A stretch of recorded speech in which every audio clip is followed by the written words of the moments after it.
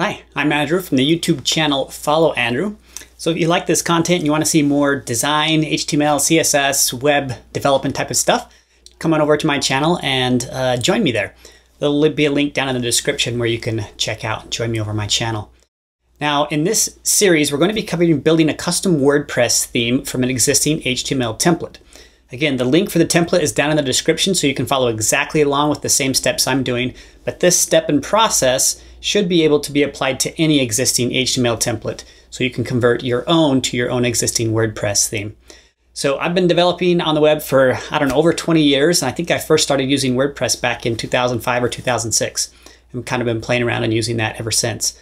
So I hope you learned something. Don't forget to share this content, and let's get started. All right, in this tutorial, we're going to be converting this design here into a custom WordPress theme. Now this design is a fully responsive design and it is based off of Bootstrap. And I'll just kind of show you how the design here looks. So you can see that it is responsive, meaning when I break down to a mobile point, we get the mobile media query. We have the sidebar on the left, the navigation. We also have a few pages that are particularly important to blog style websites. For example, we have a home page that has a little featured slider here and a few things like that. We have a post page. This would be what an individual blog post would look like. Notice how on the bottom here, there is also a comments section with nested comments and replies as well. And then we have what is known as a blog page. So this would just be like a static page, like an about or a contact page or something like that. We have our blog archive page, which would list all of our blog posts in some sort of archive fashion with our next links as well. And then we have a contact us page just to kind of simulate a simple web form that you can also enter. So again, all the pages on here are fully responsive in this layout, and we're going to be converting this entire template into a custom WordPress theme. Now, WordPress themes are really nothing more than a hierarchy of template parts. And what I mean by that is in this theme right here, I'm just going to divide this into a couple little sections here. So this area here at the top, right, this area we would typically call like the page heading or the title. And this area over here, this entire sidebar area, we could call that a sidebar, we could call it a heading. This area right in here is called a navigation. This area over here we would call our content area. And then if we get clear down to the bottom here of our page, I'm gonna scroll down a little bit right here. This section right here, right, we could call the comments section. And then at the very, very end down below, we would call our footer area right here, our footer, right? So this gray bar at the bottom. So in other words, all websites have kind of some sections to them. And really all a WordPress template or custom theme does is it takes all those various sections and splits them apart into individual files. So it's sort of like creating components from your template. So instead of having just one big long HTML file, I have many, many separate pieces, one with the header, one with the content, one with the footer, one with the sidebar, one with the menu. And then WordPress sort of puts all those back together into a single long file as needed. So when we're creating our WordPress theme here to start, we're going to be doing a fairly basic theme, but it will have all the features of a custom WordPress theme. And we're going to start out with the required files that you need in order to set up a WordPress theme. So again, this tutorial assumes there's some prerequisites here. Of course, we're not going to be designing this from scratch. I've done that in a previous video, this particular layout. And this assumes that you've already got WordPress set up and installed on your local server or on a live web server somewhere, as you will need to have WordPress installed and running in order to create the custom theme. So assuming those two things are already complete, let's go ahead and complete this process. Now I will make this particular theme available in the description, so that if you want to follow on exactly with my same template, you can. But the process here really applies to any sort of template that you're going to be creating. So let's get started with the first required template files. Okay, now I want to first show you the structure of a WordPress theme and where those files need to be uploaded. Now here in this sidebar here, I've got my main WordPress directory. So this has all the WordPress files that are installed when you unpack and download the zip file. There's a folder in there called WP Content. And inside of the WP content, there is a folder called Themes. And this is the folder in this area where you will put your specific theme. So what you would do here is you would create a folder. So I'm just going to create a new folder here, and I'm just going to call my theme Follow Andrew. And once we have our folder in place, I've got this little directory here that's called my theme template. So I'm going to drop that in this as well, as we're going to be referencing those HTML and CSS files quite often. So to make it easier, I'm just going to drop that template, which has my just basic HTML and CSS files that I just barely demonstrated for the actual template we'll be converting here, inside of this template folder. Okay, so once you have that in place, you can go ahead and open up your Follow Andrew theme or your folder inside of your code editor. So I'm going to switch over to VS Code. That's the code editor that I'm going to be using here to set up my, to do all the development here in PHP. So the first thing we need to do is create all of the folders and files that are required for a WordPress template. So I'm just going to go ahead and add those here in my Follow Andrew theme folder. So the first one we're going to be adding is called the Assets folder. And the Assets folder is going to have several subfolders as well. So I'll come inside of my Assets and I will add the first one, which is going to be CSS. And then I will add the next one, which is going to be our fonts. And then I will add the next one, which is going to be the images. And one more, which is going to be the JavaScript. Okay, so Assets has all of those inside of them. Of course, we're going to be placing our CSS files and things like that in there in a minute. The next folder we're going to create here in our main directory is going to be our classes. So we'll just create that. Now this folder is going to be used to create any PHP classes that we'll be using for various functions to override WordPress functionality. We're going to create another one here called INC. So whoops, I created that one in the wrong spot. This needs to be outside there. So INC stands for includes, and that's going to be any sort of include files that we want to also include. And we'll go ahead and create one more here. And this one is going to be called template-parts. So this is a common folder you'll see in many WordPress themes. It just allows us to split little individual parts of our template up even further. And again, this is all sort of common, but you can really split up your template and theme however you want. There's no really set rules here. And then we're going to create one more. Whoops, I did the same thing here. I need to create this as a, not as a subfolder here. And another one called templates. So these are the required folders that we have. Assets with all these subfolders, and then classes, ink, template parts, templates, and then this is our master template. So again, these aren't, I shouldn't say required, but this is how we're going to build our theme. Now the next thing we're going to do is set up several files. So these files, there's actually only two files that are required for a WordPress theme. The CSS file and the index.php file. Those are the only two that are required. Everything above and beyond that is sort of how you want to customize and do your WordPress theme. So we'll go ahead and start off here, and we're just going to create all the blank files. We're not going to be adding any content whatsoever at this point. So the first one here is going to be our 404.php. This is the file that will be served when we get a 404 server error. The next one is going to be a file called archive.php. This file will be responsible for delivering an archive. So a good example of this is like a blog post, the index of all the blog posts in a hierarchical format. That would be an archive page. The next one here is going to be the comments.php. So this template file will be responsible for displaying and serving up comments in our theme. The next one here is going to be one called footer.php. And this is going to be responsible for the footer section, right? The very bottom of your website. The next one here is going to be our functions.php. And this file has special meaning in WordPress because in your functions.php file is where you can override and initiate different features of your theme inside of WordPress. So your functions.php file is going to be raw PHP code, typically to override and change the way WordPress works fundamentally. Next, we're going to go ahead and add one called header.php. So this is going to be the file responsible for the top head section. That would be anything in the head, really whatever we determine we want to put in there, the header. The next file is going to be our index.php. So here is the first required file. So you have to have one called index.php. It serves as the fallback. So if WordPress can't locate a specific template file in the template hierarchy that it needs, it will always fall back to index.php. That's why it's required. The next one here is going to be called page.php. This template file will be responsible for displaying static pages, so things that aren't blog posts or aren't blog archives, like an about page would be a static page. So that's the template file that will do that. The next one here is going to be called, we'll just add a readme.text, and this is just going to be a text file where we can put like copyright notices and things like that. If someone else were to download our template, we can put some information in there in a readme file. And then the next one here is going to be called search.php. So this is the template file that will display search results. So when somebody comes over to your WordPress site, right, and they hit this search button up here, what's going to show up there? The next file here is going to be our single.php.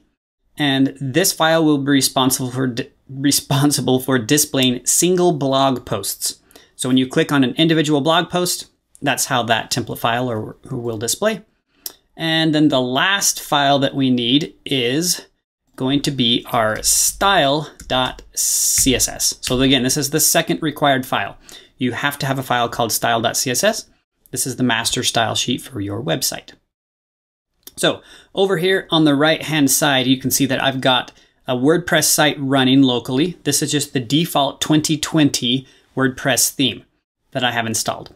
So I'm just going to kind of show you here. So when I come over here and do a search, so I'll just search for hello and do a search.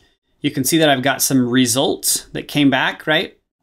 The results that are being returned are going to be using this search.php template. So how this page looks will be determined by the code in that template. If we come over here to a blog archive, so if I click on like posts from March 2020, it's going to give me all of the posts from March 2020. That would be using the archive.php template. If I click into an individual post, like here's my hello world post, so I'm going to go ahead and click on that post. You can see I'm now looking at this individual blog post. This one's going to be using the single.php template file. Of course, my comments down here at the bottom are going to be using my comments.php template file, etc., right? You kind of get the idea there. So these are all the required files that we'll be using in this example, but again, there's really only 2 that are required from WordPress. So the last little thing that I'm going to add here to our theme folder is a screenshot. So a screenshot is typically just a little screenshot of what the theme looks like. If you were to put this on the WordPress store, it would show up, when you're searching for themes as a little thumbnail of what that theme would look like. So I'll go ahead and add that next.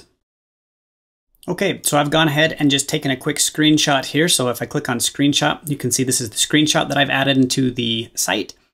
And that's how it looks. So let's go ahead and now look at one more thing here, and this is called the template hierarchy. Now, we've just sort of determined to build our hierarchy in a sort of similar common fashion, I would say, for WordPress themes. But I want to show you kind of a detailed look at what's known as the template hierarchy. So you can see here over here on the right-hand side, it's a little easier to read this from right to left, I think. But the index.php file in WordPress is the fallback template file.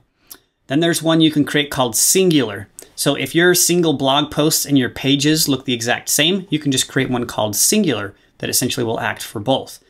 And there's one in here called archive, you can see. And archive is the catch-all for all archive pages. But if you want to get more specific, you can create one called category. So each one of your blog post categories can have a different look and feel.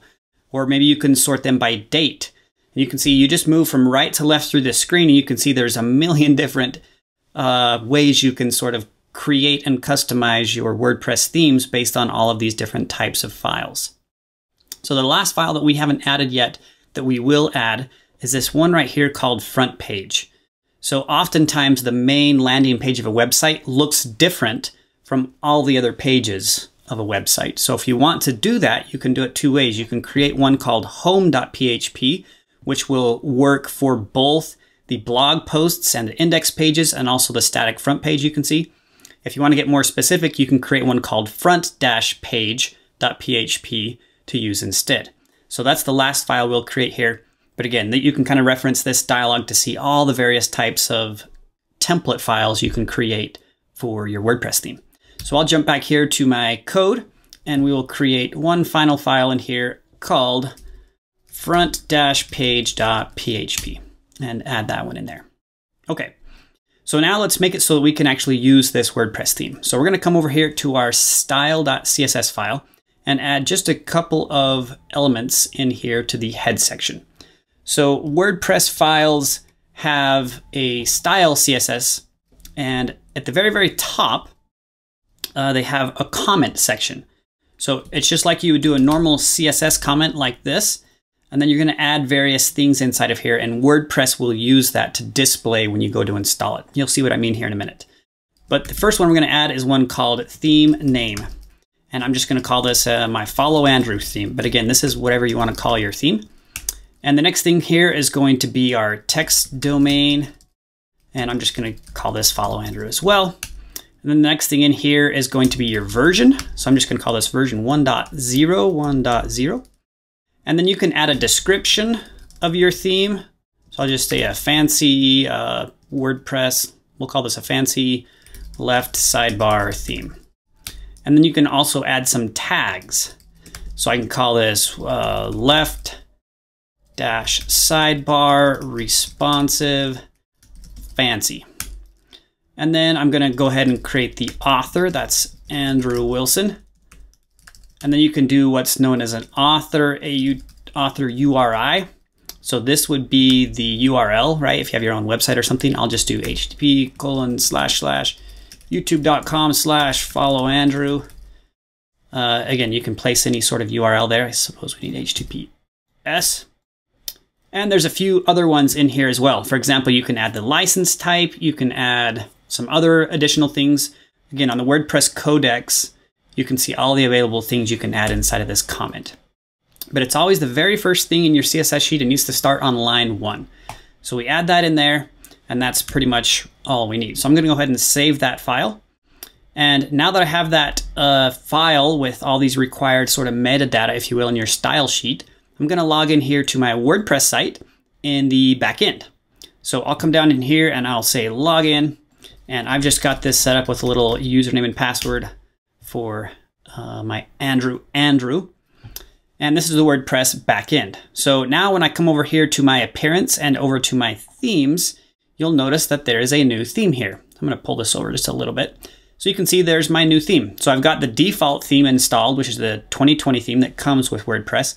And now I've got my Follow Andrew theme. So if I click on theme details, you can see all these details over here in the right-hand sidebar. That should make sense now, right? So there's my theme name, there's the version, there's the author. If I click on this, it'll take me to the link. There is my description. Here are all of my tags that I added. So all that information is pulled directly from your style sheet, okay? And then of course, here is the screenshot.png file. So that's coming from right here, my screenshot.png file.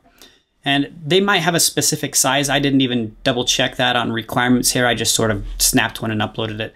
But double check the codex. They might have a requirement on the size for this particular image, but it works as long as you have one called screenshot.png in your theme folder. And that's pretty much it. So once you have those required files, you should see your theme here appear. Now I'm going to go ahead and activate this theme. So all you have to do is click activate. And this will essentially make my new theme become the active theme. So now I'm going to switch back to the main front end, and you will see that there's really nothing here. It's completely blank. I don't see any posts, and that's because all of my template files are completely blank, right? There's nothing to them. So now we're going to start to actually flesh out these WordPress template files. So the one we're going to start with is the home page. And remember, that is what we set up on the one called front-page. So what I'm going to do is I'm going to come into this template site file. Remember, this is the theme, rather the template that we're converting into a custom WordPress theme. This template is available in the description for download if you want to follow along with the exact code I'm using. But of course, these tips and tricks can be used for any template. So what I'm going to do is I'm going to come into the index.html page. And this page houses, of course, all of the HTML for this particular file. So I'm just going to literally copy and paste everything here. I'm going to highlight everything, Command A, Command C, and then come over here to my frontpage.php file and paste. And I'm just simply going to save. So I'm going to say Command S and save. Now you'll notice that over here in the right, in the preview, I did have some things appear. So what I'm seeing now is some of the content, and I'm actually seeing my Bootstrap CSS and HTML files being loaded, but I'm not seeing my custom CSS file being loaded. And that is because if we look up here in our head section, Notice that we are linking to Bootstrap. Let me just wrap these lines here so we can see that a bit better. Whoops. We're linking to Bootstrap via the Content Delivery Network. So this is a hot link, right? We're linking to Fontawesome via the CDN as well, but we're linking to our own CSS sheet just with this relative file path. So this file path is incorrect because we know that our style sheet is now down here called Style.css. And of course, it's not in a CSS folder. Anyway, this path is all incorrect.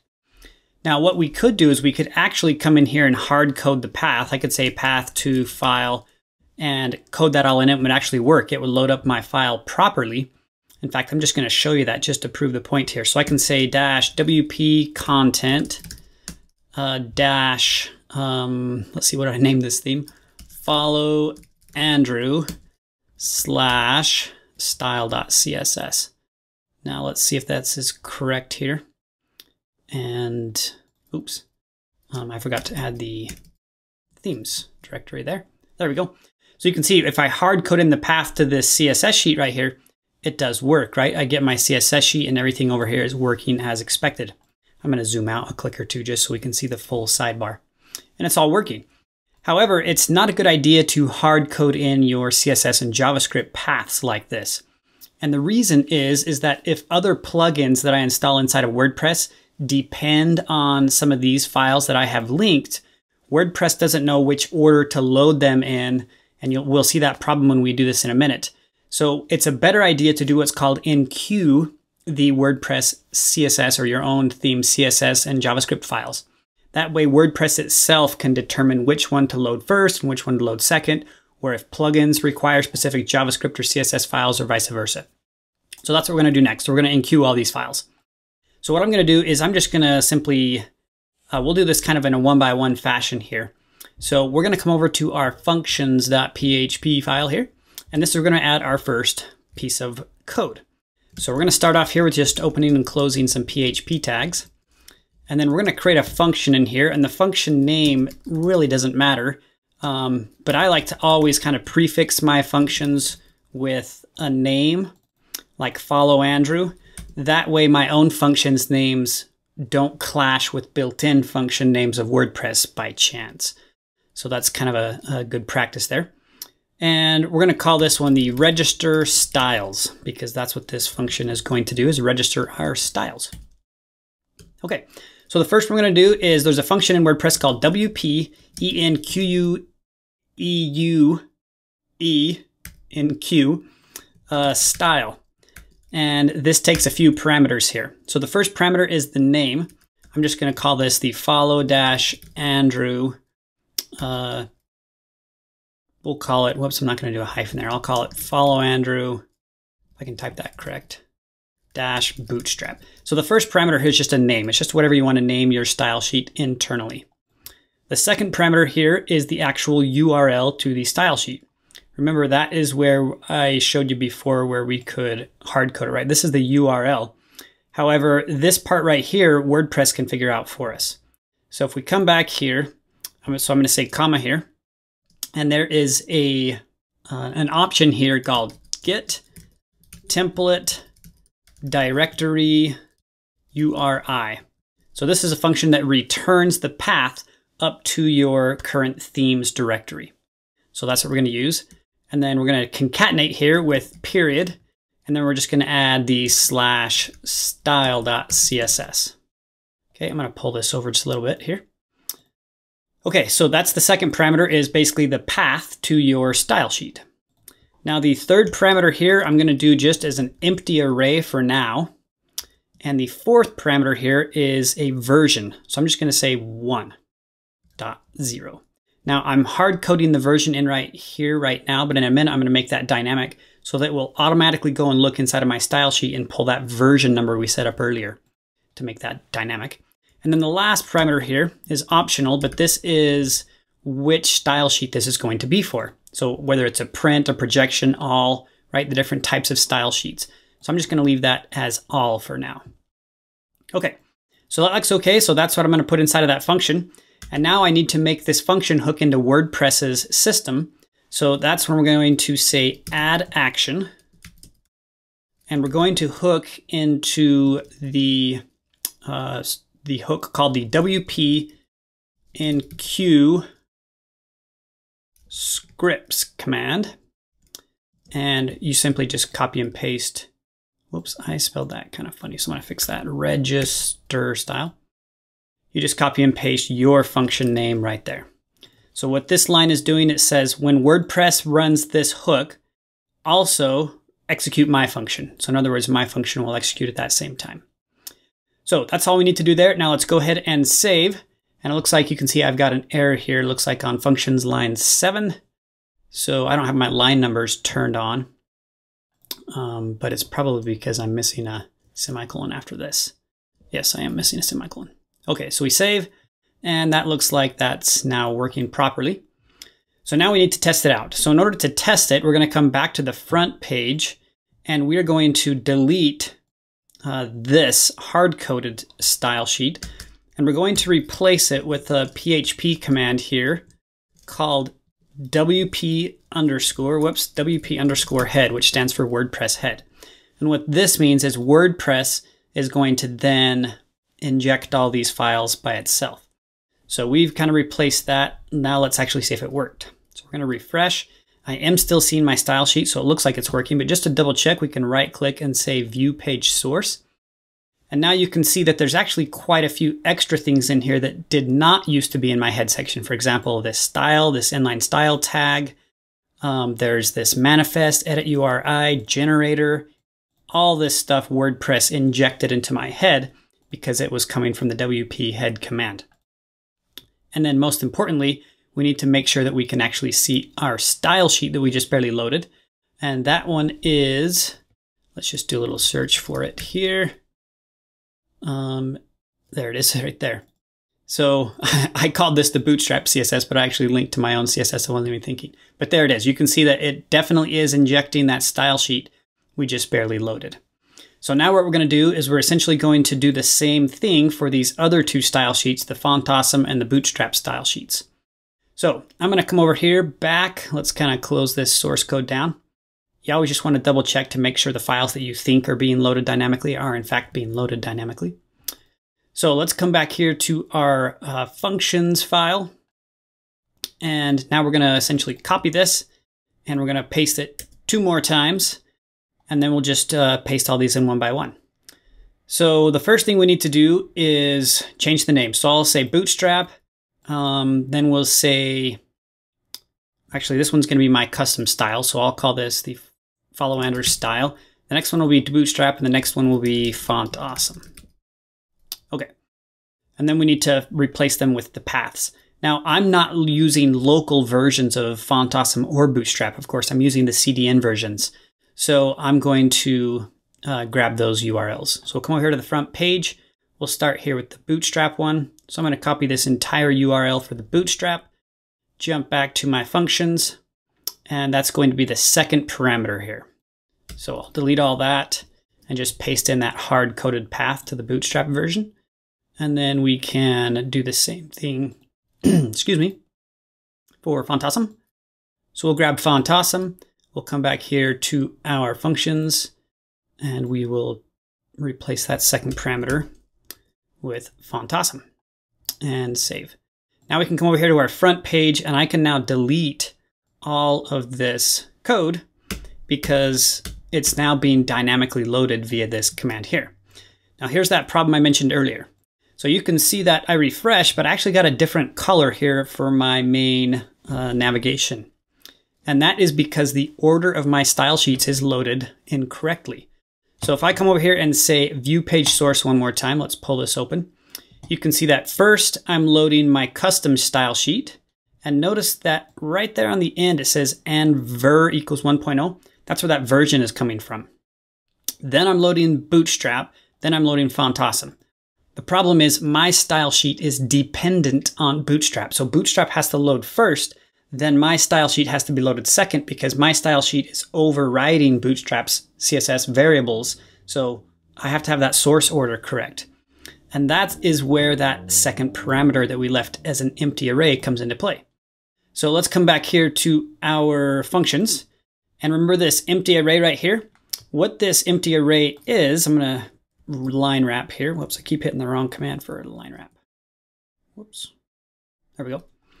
It is an array of dependencies. So for example, I'm just going to put one parameter. In other words, my follow Andrew style is dependent on this bootstrap CSS file. So I'm going to copy the ID or the name and just paste it right in there to that first parameter and save. And now you can see it turns back purple. So that's now correct. So let's again just go ahead and view the page source here. And now you can see that it is loading bootstrap first, then my CSS second, and then the font awesome, because we've added that dependency parameter. Okay, back to our functions. Now I mentioned we were going to do one more thing with that version, because right now our version is hard-coded, right? We've just hard-coded 1.0. So for the bootstrap, it's version 4.4.1. So maybe I'll just copy this and paste that in there. And then for font awesome, it's 5.13.0. So I can paste that one in there. But for my version, I want this to be dynamic. So what I can do is I can create a variable called version, and I can set that equal to WP. There's a command in here called WP theme. I'm checking my notes here. I don't have all this memorized. And then we say get. And then in here, we can say version. Okay, so basically this WP theme get lets us get any of those parameters we set up in our style sheet. So this should assign our current version, which is declared in our style sheet right here, as our property as this variable. So now I'm going to take this variable and we're going to replace this 1.0 with that variable and save. Okay, so now let's just double check and make sure that worked so we can view the page source. So we can come over here and look at our style sheet right here, and it does say version 1.0. So now as I update my theme or my style sheet, I can just simply come over to that style sheet. So we'll come in here. I'm going to change this to like 1.5 and save. And then we're going to come over here and we will refresh and then just double check this. Let's pull this over. And now you can see, sure enough, it says version 1.5. And that's because we've made that parameter dynamic. So that's how you can kind of work with that. Again, the version parameter is completely optional. You don't even have to have that, but it kind of makes sense, especially if you're doing lots and lots of updates to prevent browser cache issues when you have that version get parameter appended to the end of the style sheet link. Okay, so that's pretty much it for our styles. So we have all those styles registered and they're now running and adding properly. Now we need to do the exact same thing for the scripts that are down in the footer. So for any JavaScript files. So to make this simple, I'm basically just going to copy this entire function, come down here a little bit and paste. Now instead of saying register styles, I will change this one to register scripts. And I will change this one down here to register scripts. And then we'll delete all this in here and then rinse and repeat. So if we go back to our front page, we can see that down in the footer area, we have a bunch of JavaScript files. So I've got Bootstrap's JavaScript files, and then I've got my own JavaScript file in here as well.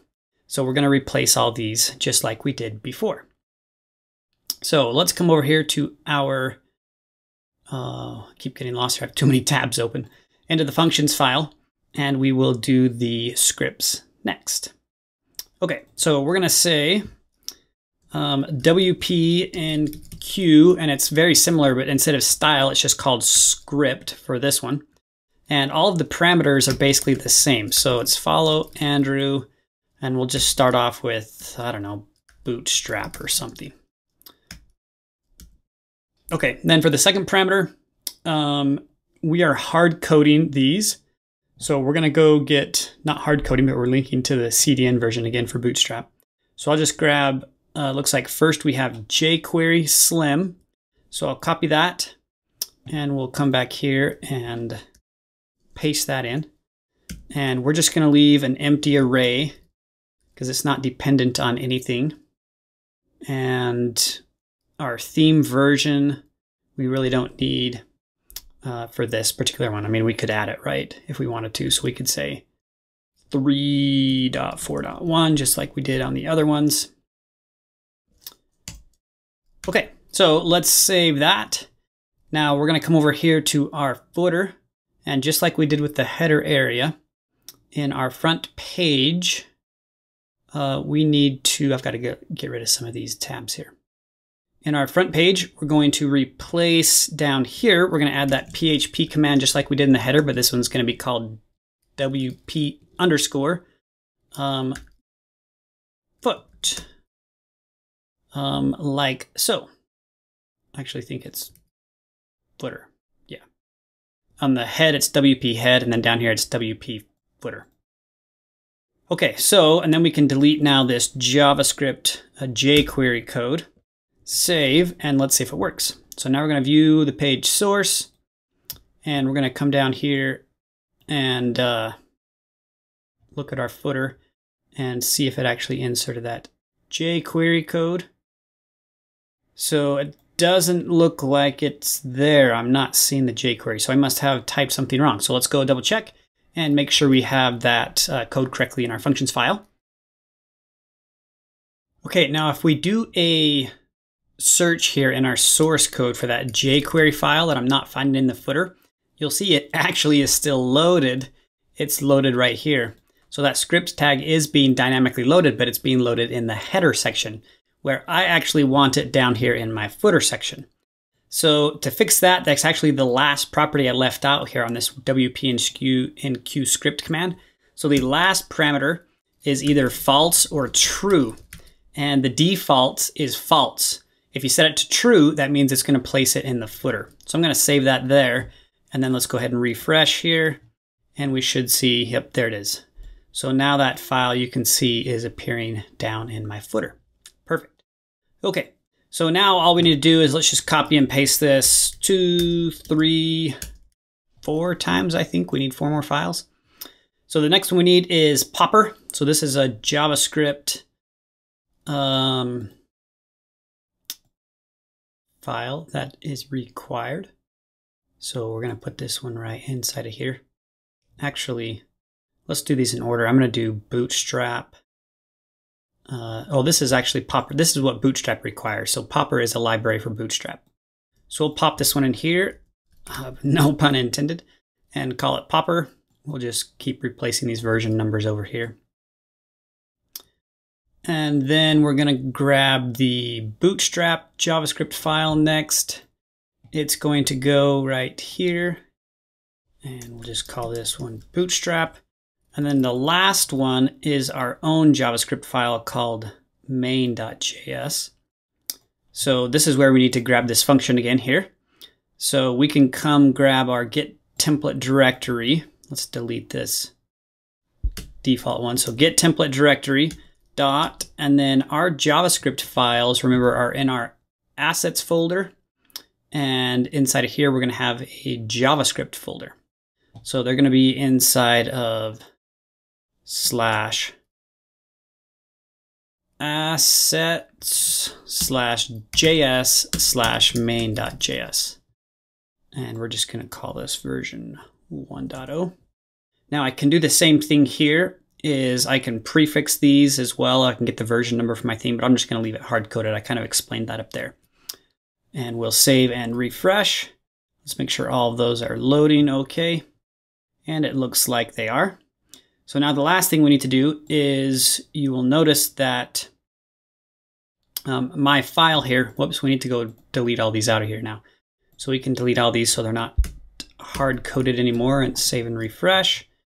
And now we can see, sure enough, there is jQuery, Popper, Bootstrap, and lastly my file, which you can see is not showing up. And that is because that file doesn't exist in the directory I claimed. So we need to go place it there. So we need to go to my template. So I've got this inside of my blog site template, open up my JavaScript file. I'm going to copy this file, so copy, and then I'll come into my assets folder and come into my JavaScript folder here, and we will paste. Okay, so we want that to be inside of the JavaScript, which I don't think it is here. Let me fix that. I can't believe I didn't realize this before when I was creating all these files. But you can see I've got assets, and CSS is inside of assets, fonts is inside of CSS, images is inside of fonts. So I've actually messed up these directory structures, so I need to move them all back out. I don't know if you can drag and drop. Let's see if it'll let me. Yeah, that's actually working. So I've got to drag all these back to the main assets folder. There we go. And then drag this JavaScript file inside of the JS folder, which it's now there. Okay, so now that's in the proper place there. That's looking fine.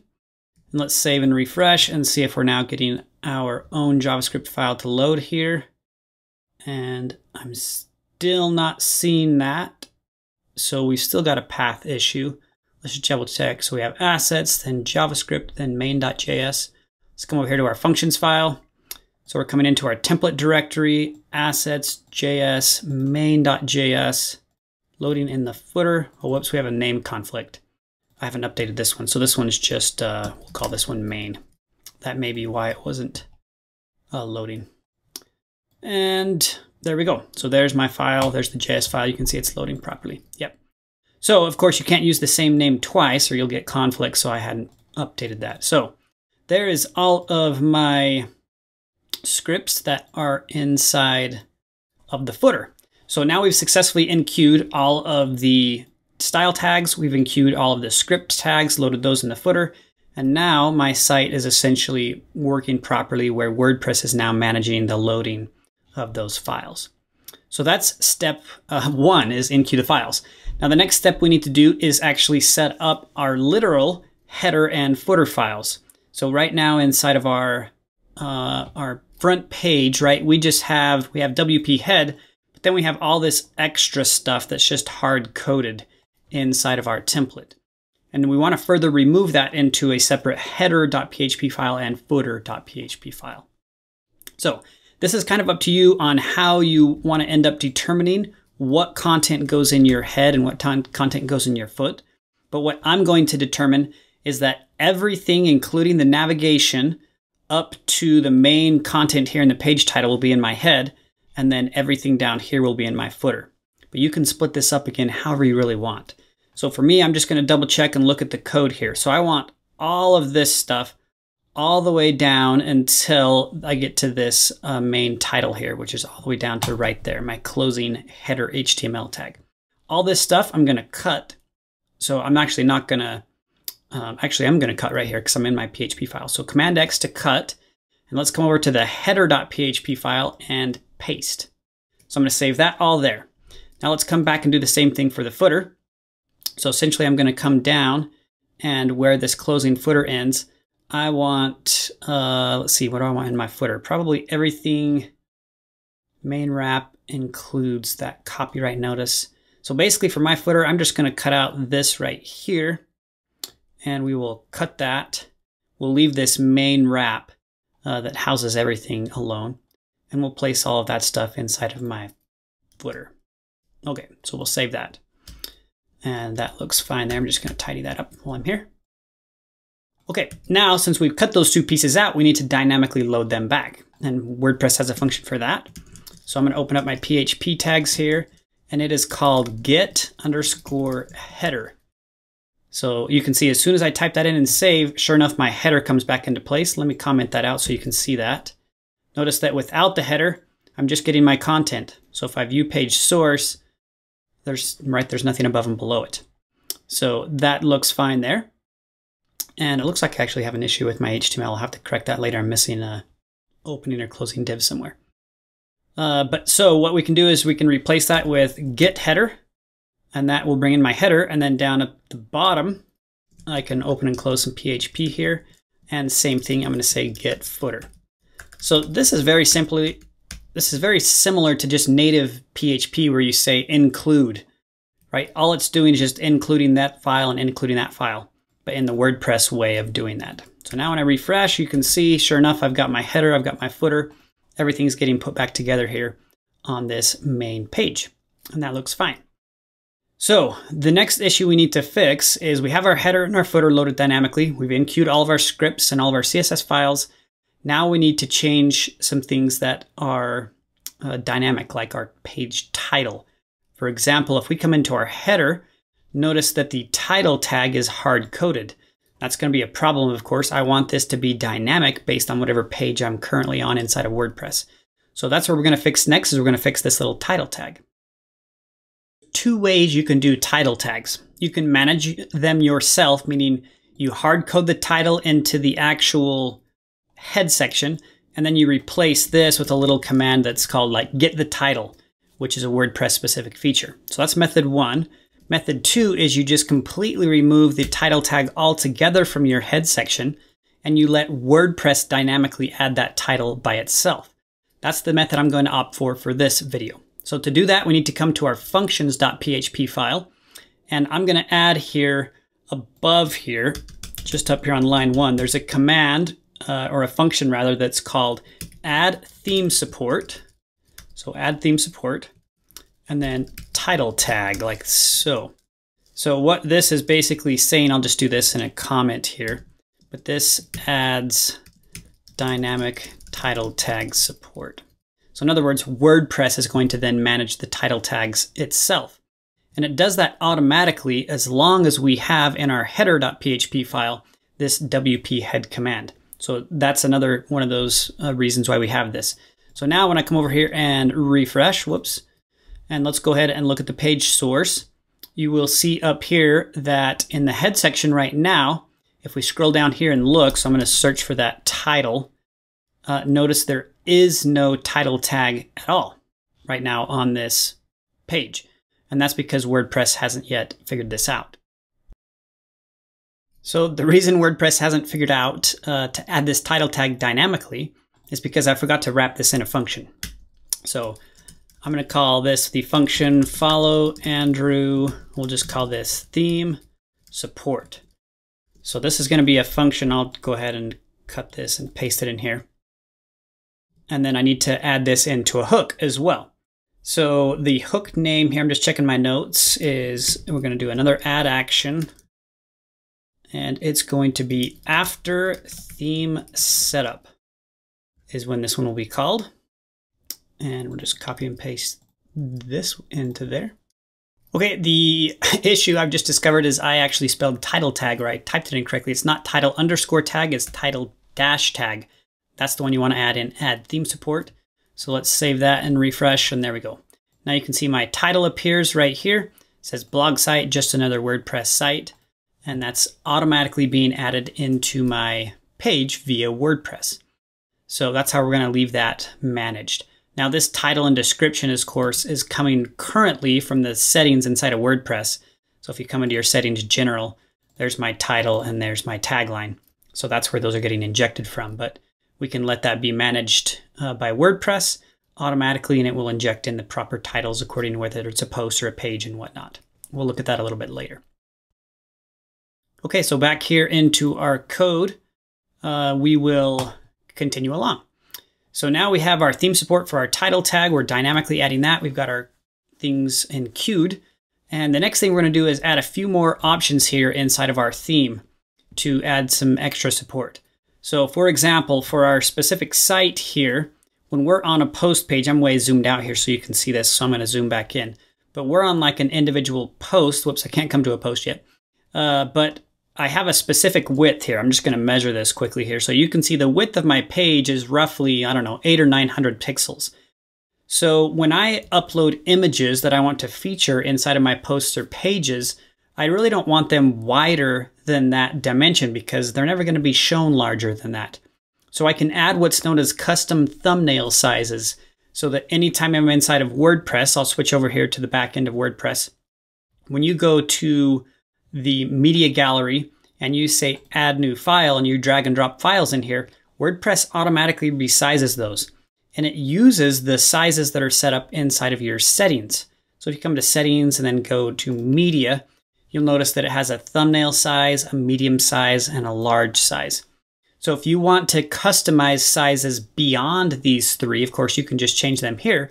You need to do that inside of your theme with the function in the add sizes. Now, a thumbnail, medium, and large is fine for my needs, so I'm just going to make sure that this large value is roughly that width, and that actually works out fine, 1024. But just be aware, if you want to add extra sizes, that's when you need to go into your theme and add support for custom thumbnail sizes. Okay, so we've got our header, we have our footer, we have our functions.php file, which is making that title dynamic. And that's about as far as we're going to get for this little section. Now, I just want to mention what we're going to be creating here in the next video. So in our frontpage.php file, we still have all of our content, right? All this stuff right here in the middle is hard-coded. We did with div tags and content, right? We don't want that. We want all of the content to be managed by the WordPress blog. That's the entire point of creating a CMS system, is that you can manage the content within WordPress. So what we're going to do is we're going to end up deleting all of the content out of this page. We'll change our theme a little bit to maybe put this header and some of these footer tags down here inside of our header and footer. And then we're going to talk about the WordPress loop, which is how we can tell WordPress to query the database, pull out all of the content for the specific page, and insert it dynamically into our loop or our section of content. So we're going to be starting here with the front page, and then we'll move and do all of these separate template files one by one, so you can see how that works. And we need to take all of this hard-coded content that we added into our front page and put that inside of WordPress. So what I'm going to do here is I'm just going to go into WordPress here. So I'm going to log into the back end of WordPress, go to my pages section and say add new. And I'm just going to call this page my home sweet home. And I'll just type in something for now. So eventually I'll fix this up. But I'm just going to go ahead and publish that. So it is now published. Now I can come into my settings and reading. And I want my home page to display a static page. And that page is my home sweet home. So we need to first create the page, and then we can tell WordPress to use that page as my website's home page or front page. And then we're going to hit save changes. Okay, so now we can come over here and we can go ahead and refresh this page inside of our blog. And you'll see that, right, nothing's changing at this point. We still have all of the hard-coded content. So what I'm going to do next is I'm going to delete all of this hard-coded content. So I'm going to delete everything. Let's see, everything in this container. I'm just going to remove. So that container goes down to right there. And so now we just have the article, and then we have our footer and our header. So that's looking pretty good. Now the other thing I'm going to do is for each specific page, I just want to have basically this article tag. So I'm actually going to take this content right here and cut that out and put that in my header.php file. So that's going to go right below here. And then I will take, let's go back here to the front page. I'll take all this footer stuff down to that closing div tag, save, and I'm going to put that in my footer.php file right down there. Actually, I'm going to have this go right above the WP footer command right there. Okay, perfect. So now inside of my template file, essentially my header has everything except the article, the main content, which is the way I want it. So let's just type something here and hit save, and you can see sure enough that appears. But I want the content that I saved in that page to appear here. And this is where we're going to finally talk about what's known as the WordPress loop. So WordPress, a loop is basically an iterator, right? Which iterates over several things. So when we save a page or a post or really anything inside of WordPress, when we save something inside of our posts or pages, that gets saved as a row in our MySQL database in my case. So what WordPress does is it dynamically queries the database, finds which row corresponds to the page you're on, pulls that information, and displays it in that section. And that's known as the loop. So when I come over here, we need to create the loop code. So this is a little bit weird the way they do this, but WordPress uses a while loop. So what you can say is, if we have posts, okay, so if posts exist, basically, then we're going to execute this code in here. So the next section is going to be while, and then we're going to say have posts. While we have posts, we come down here and we say the post. Okay, so let's save that just far. So if we have posts, and then this is the iterator, this is the for loop or the while loop in this case, while there's posts, whoops, this needs to be a function. while we have posts, so this, in other words, the post is going to execute every single time as long as there's posts. So we can save that, and it looks like, oh yeah, so that hadn't updated yet. So let's refresh that over here. It looks like my web server actually may have crashed. You can see it's trying to reload this page, but I think it crashed. So I may need to restart my web server. I'm going to pause really quick and restart the server. Okay, so I've restarted my web server and we're back live here. So what we can do is we can call the post, and that essentially makes WordPress query the database and fetch out a single post. Once we've called the post, we can then call a bunch of other WordPress functions. So I'm just going to show you one here called the content. And this is one that actually grabs the content and inserts it. So you can see as soon as I save that, sure enough, my page now says something. So this content, of course, is coming from my page here. Let me go down to my pages. It's coming from this page right here, right? Where it says something. So instead of saying something, I want this to actually show, right, well, I guess whatever is on my home page. It really doesn't matter at this point. But I'm just going to call this homepage content. And we'll go ahead and say update. Come back here and refresh. And you can see, sure enough, that's coming in. Now I want this heading here to show me the title of the current page. Now, because that is back here in my header.php file, there's a command in here that's called, actually I have to look this one up really quick. It's called, I think, get the title. Okay, so the command is just called the title. So I'm going to come in here to this heading and I'll just replace this and say the title, like so, and then close off the PHP and save. And now you can see it shows the current page title or post title, whatever it would be, up there in that section right there. And then my content is right down there. So that's looking great. So that's really all we need right now for our front page to be mostly complete. So we have this little loop. We're pulling out the post and the content. And there's several other things you can pull out. You can pull out the author, the date, the time, the tags, the post excerpt, the post thumbnail, post images, right? All those things are available inside of WordPress commands, and that's going to really depend on how your theme's set up, where you want to display certain things. But we'll get a little bit more into that as we do these other template files for our page and post sections. So we're going to save that, and now let's move on to another page. So one of the problems that we have is our menu items right here inside of our sidebar are also hard-coded. So, right, this is not going anywhere. So I need to make this section dynamic.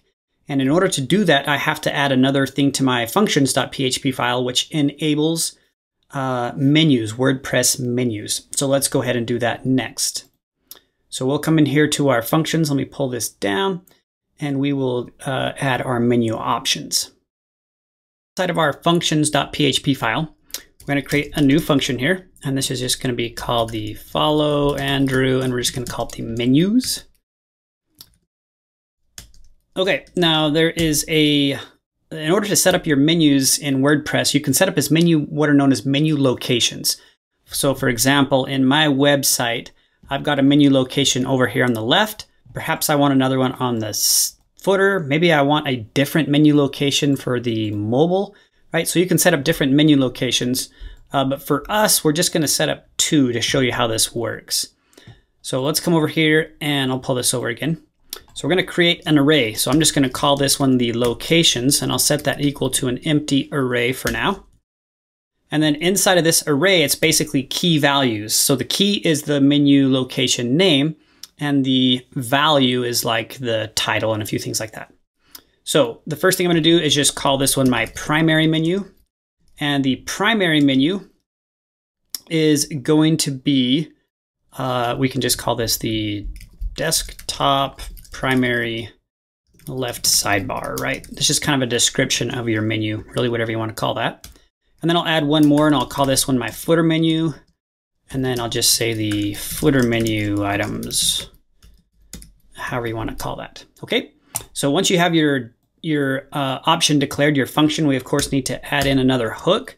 So we're going to say add, actually, sorry, I'm getting ahead of myself. There's one other command we need to do inside of here, and that's called register nav menus. and we need to pass in this variable. So this is an array of all of our nav menu names and descriptions. Okay, so all that code is inside of our function. Then we need to add in to the action. So we're going to add action. This one's going to be inside of the init hook. So we'll copy and paste in our function name like we've done several times before. So this function is going to hook into the initialize function, which happens fairly early on in the hook process. And we'll go ahead and save. Okay, now that we have those active, if I come back and log into WordPress here, and now go into my appearance, and notice that before I didn't have an offshoot for menus. Menus actually was not even in this menu. But now, because I've added that in my theme, I can click on the menus, and I now have menus available to me. So what we're going to do is we're going to create our first menu. So I'm just going to call this menu name the main menu, and we'll say create. And now notice right here, I have these two locations. I have my desktop primary and my footer. So now I can select where I want this menu to appear inside of my theme. So let's go ahead, and I'm just going to add a couple of options here. So for right now, I'm just going to create a few new pages. So I'll come into my pages and hit add new. I'll call this one my about page. And the only reason I'm doing this is just so I have something in my menu in order to show right now. So we'll publish this. Let's add, maybe we'll add one more and we'll call it contact us. And we'll say contact, and we'll publish that page as well. Okay, so now when I come back in here to my appearance menus, I have a few things over here I can add. So I'm going to add all of these three, the default sample and then those two, and I'm going to say add to menu. And you can see that they get added right here to my main menu. In WordPress, you can drag these as submenus and they'll appear as drop-down menus if your theme supports that, or just as main items like this. And now I want to say, I want this menu to appear in my desktop primary left sidebar. So I'll go ahead and click on my save menu. Okay, so now this menu is created in WordPress. It's set to be displayed where that menu location is. But I, of course, haven't actually added the code for that menu to appear. So that's where we'll jump back into our code editor. And we're now going to go set up what's known as the primary menu. So that is done. If we recall back in our theme, we come into our header. Our header has that entire menu. It's a little bit tricky here. I'm going to line wrap this. But this is all of the code for that menu that's hard-coded. So essentially, I want to remove all that hard-coded menu and replace it with a WordPress function that's going to automatically dynamically display the menu. So let's do that next. Now you can see here from my code, my menu is inside of this unordered list. So I have a div called navigation, and this is these classes, collapse, navbar collapse, flex column. These are WordPress, or sorry, not WordPress. These are Bootstrap classes that automatically enables the mobile menu and automatically does a few things like that. But the actual menu itself is all inside of the unordered list. Each menu item, right, in my list here is a simple unordered list with a list item with a whole bunch of classes and things that kind of make it styled correctly. So essentially what I want to do is I'm going to add some of my own code right inside of this section. Now, eventually I'll delete all of this hard-coded stuff, but I'm going to leave it right now because I'm going to need to reference it as I build this menu via WordPress. So the command you need is called wp nav menu. And with this function, it takes several parameters. So I'm going to open up the function here. I'm going to do these parameters on one line. So it takes an array, and I'm going to put each of these parameters in the array like this. Okay, so this function takes an array, and the array is a set of all the different parameters. So the first one we're going to do is just called menu. And this is the name of the menu you're trying to output. In my case, the primary menu. Remember how we registered primary and footer? So I'm going to output the primary one right here. Okay, so that's the first thing. The second thing is just, I'm going to say container, and I'm going to leave this as empty for now. I'm just listing it here so you can see a few of the options. And then I'm going to say theme location is primary as well. Okay, So this means, right, when the user selected that theme location, I'm saying this is the primary location right here. And the name, that should be fine right there. Okay, so now you can see if I open this back up, I'm getting two menus, right? So now I'm getting my contact, my about, and my sample page. So let's go ahead and inspect these in our code over here. And you can see that, it's a little bit messy here, I'll try to pull this out. But WordPress is injecting all sorts of classes into this menu. So you can see that WordPress added an unordered list. It gave that guy an ID. It gave it a class of menu. Each of the menu items has a class of menu item, then the post type, and then the object, page, item 14, item 15, item 16. So there's all sorts of stuff that WordPress injects into the menu. And you can customize all this as needed, but it gets a little bit tricky if you want to do advanced customization because you have to include what's known as a walker class to be able to iterate over the menu to customize everything. So we're not going to get that advanced, but we will learn a few of the tools to where we can customize some of these classes. So the next item we're going to be adding here is one that's called items wrap. And this declares it's sort of the template that is for the unordered list. This is what the items wrap means. So what you have to do here is you have to, this is a little bit goofy because you have to say UL. So I'm just going to open the UL and close the UL. So in other words, I'm going to wrap this with an unordered list. And then I have to put parameters inside of here where WordPress will individually add my classes. So one thing is going to be ID. The other thing is going to be a class. And then inside of the unordered list, I have to put the ampersand $3 $S. And then when I save and refresh here, whoops, looks like I missed a semicolon or something. Oh, well, yeah, I wasn't supposed to add a semicolon right there. Let's go ahead and save that. So now if I pull this menu back, I'm going to go down one more time here. I'm trying to get this mobile menu, whoops, to disappear. There we go. Let's get that text back up here and we'll inspect the element again. And you can see here that now my unordered list has an empty ID and an empty class, whereas before it had all that WordPress injected stuff.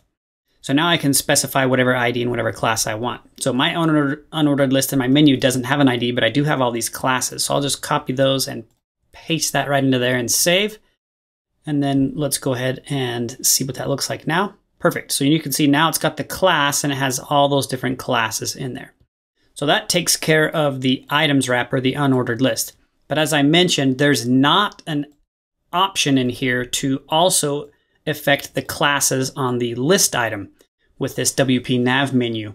In order to do that, we have to create this big long custom walker, and it's quite complex. So what we have to do in order to get our classes on our list items is we actually have to do that back inside of WordPress admin.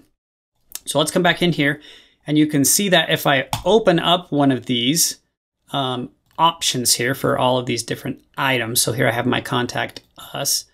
There's a few options in here that I can toggle. So what we need to do is we need to turn on an option here. Screen options, I believe. There we go. So here it says show advanced menu properties. We need to turn on the CSS classes. Okay. And the link target, let's just turn, well, actually we don't need that one. That should be fine. Okay, now you can see that I can provide a CSS class for this specific option. So again, the class name I need for me is the nav item right there. So I'm going to copy nav item and we'll come over here and we'll click paste. And now let's go ahead and save that. So we're just going to do this on one for now, but you can see that my contact has the nav item on it. So let's go back here and refresh and see if we can now see that appear here. So that is the first one right here. And sure enough, you can see that it still has all the WordPress classes over here, but it does have now the class of nav item, which is the one I was after. Okay, so that's looking good for now. And we can go ahead and add that to the rest of these. So we'll go ahead and add that to this one, and we'll add it to this one. and go ahead and save. So now all of those have that. And refresh. Okay, so that's looking better. Now you can also see that in our menu, our anchor tags themselves have the class of nav link. And there's no way for me to customize the anchor tag with CSS classes. So even if I come in here to WordPress and I, toggle these guys, this class is applied to the unordered list, not the actual anchor tag.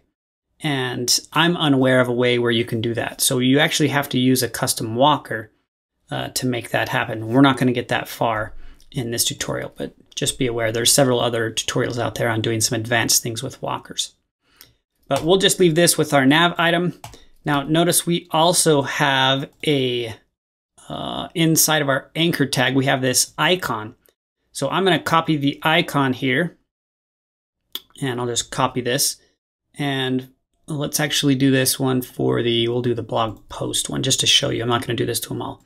But I'll copy this icon. This is coming over from Font Awesome. So what I could do if I wanted the icon, let's say on this, I don't know, we'll just pick the About page here. I could paste that directly, that HTML directly into the navigation label and save. And now when I come over here and refresh, you can see that, let me zoom in here. I've got my icon, right? So there's the little icon appearing. So that's how you would have to do your Bootstrap icons. Again, it's a little bit clunky doing it this way, and that's because we have a really specific markup that's required because of Bootstrap. A much easier way would be to change your own CSS and match WordPress's outputted CSS classes that they give you. But of course, if you can't do that, then really you have to jump to that advanced method with the custom walkers inside of WordPress. Perhaps I'll do a video on that in the future, but for right now, we'll just leave it alone like this. Okay, so we've got these little items. Just so you can see, the only thing really this nav link is doing for us, if I inspect the element here and I just manually add one, so I'll come in here to this code and we'll give it a class equals nav-link, just so you can see. All it's doing is just changing the size and the color of that. So perhaps what I can do to get that to work is, instead of calling these things nav link, remember WordPress gives these guys a, what does WordPress do? I actually don't know. Looks like they're actually not giving the anchor tags any markup at all. So I'd have to go into my own CSS and edit that class and maybe perhaps move it up to the nav item. So I could do something like, let's come over to my CSS. So we'll search for the nav-item, and you can see that the nav item has a little rule here that's for the nav link. So instead of calling this nav link, I'm just going to call it anchor, because that's really what it is. It's an anchor tag. And then I'll call this one here anchor and save. And now they're basically, having that same thing happening to them. Oh, here's another one over here.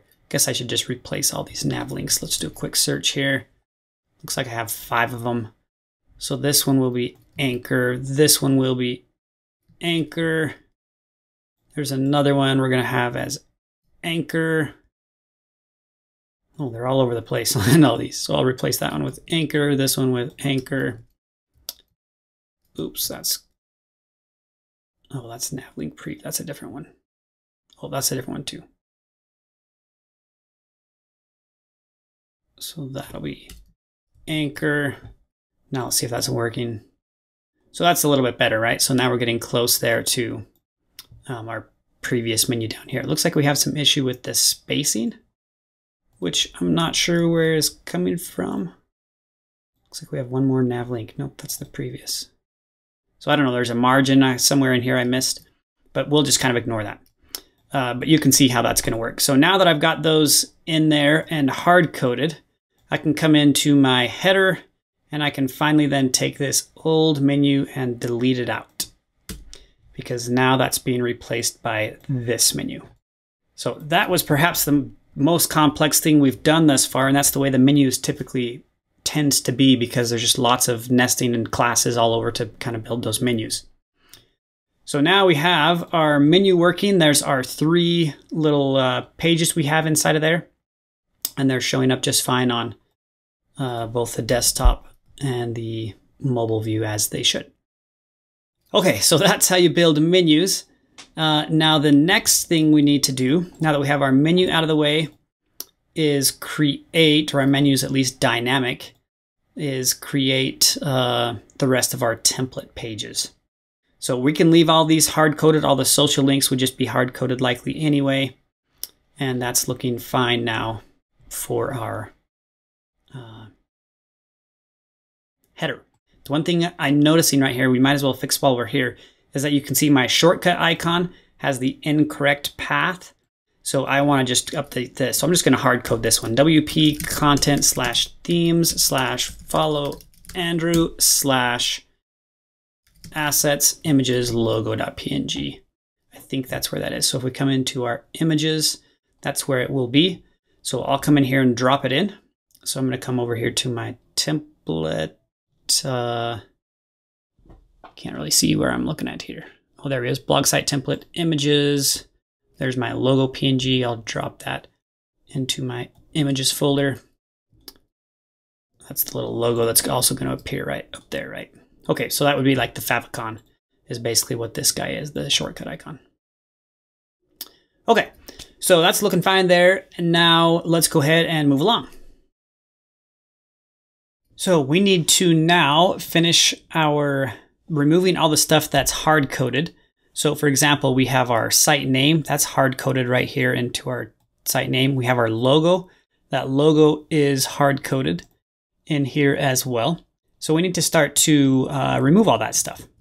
So we're going to start here with our site name and logo. So we're going to show you how you can add a custom logo, meaning the user can go into the WordPress admin, upload a logo, and it'll automatically then appear in your theme. So let's go ahead and do that. So in my navigation area is where I have that logo stored. So the first thing we need to do is come to our functions, and just like we've done many times before, we need to add the theme support for this function. So remember, we have this function up here where we're going to be adding all of our theme support. So we're going to say add theme support, and this one is going to just be called custom-logo. Okay, so we do that. Now what that allows, if we jump over here now to our backend and we come over here to our themes and we choose the customize action on the installed theme. So you can see I can come in here to the site identity, and there's a new option in here called logo. So I can click on select logo, and you can just come in here and browse to the logo. I'll just select this logo that I've got and say open. And this of course uploads it. You can give an alt text. I'll just call this my logo and say select. Of course, you can come in here and do some cropping options. I'm just going to say skip cropping, and there is the logo. So now that I have a logo, I'm going to go ahead and click the publish here and come back. And now that the logo is in place, I can actually output it.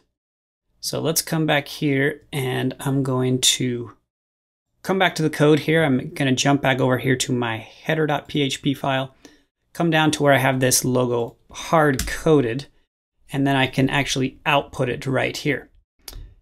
So the code you need to output the logo is, I forget it. I've got to look up my note. It is, we can do this one in an if function. So we can say if function exists. So this is just checking to make sure that the custom logo,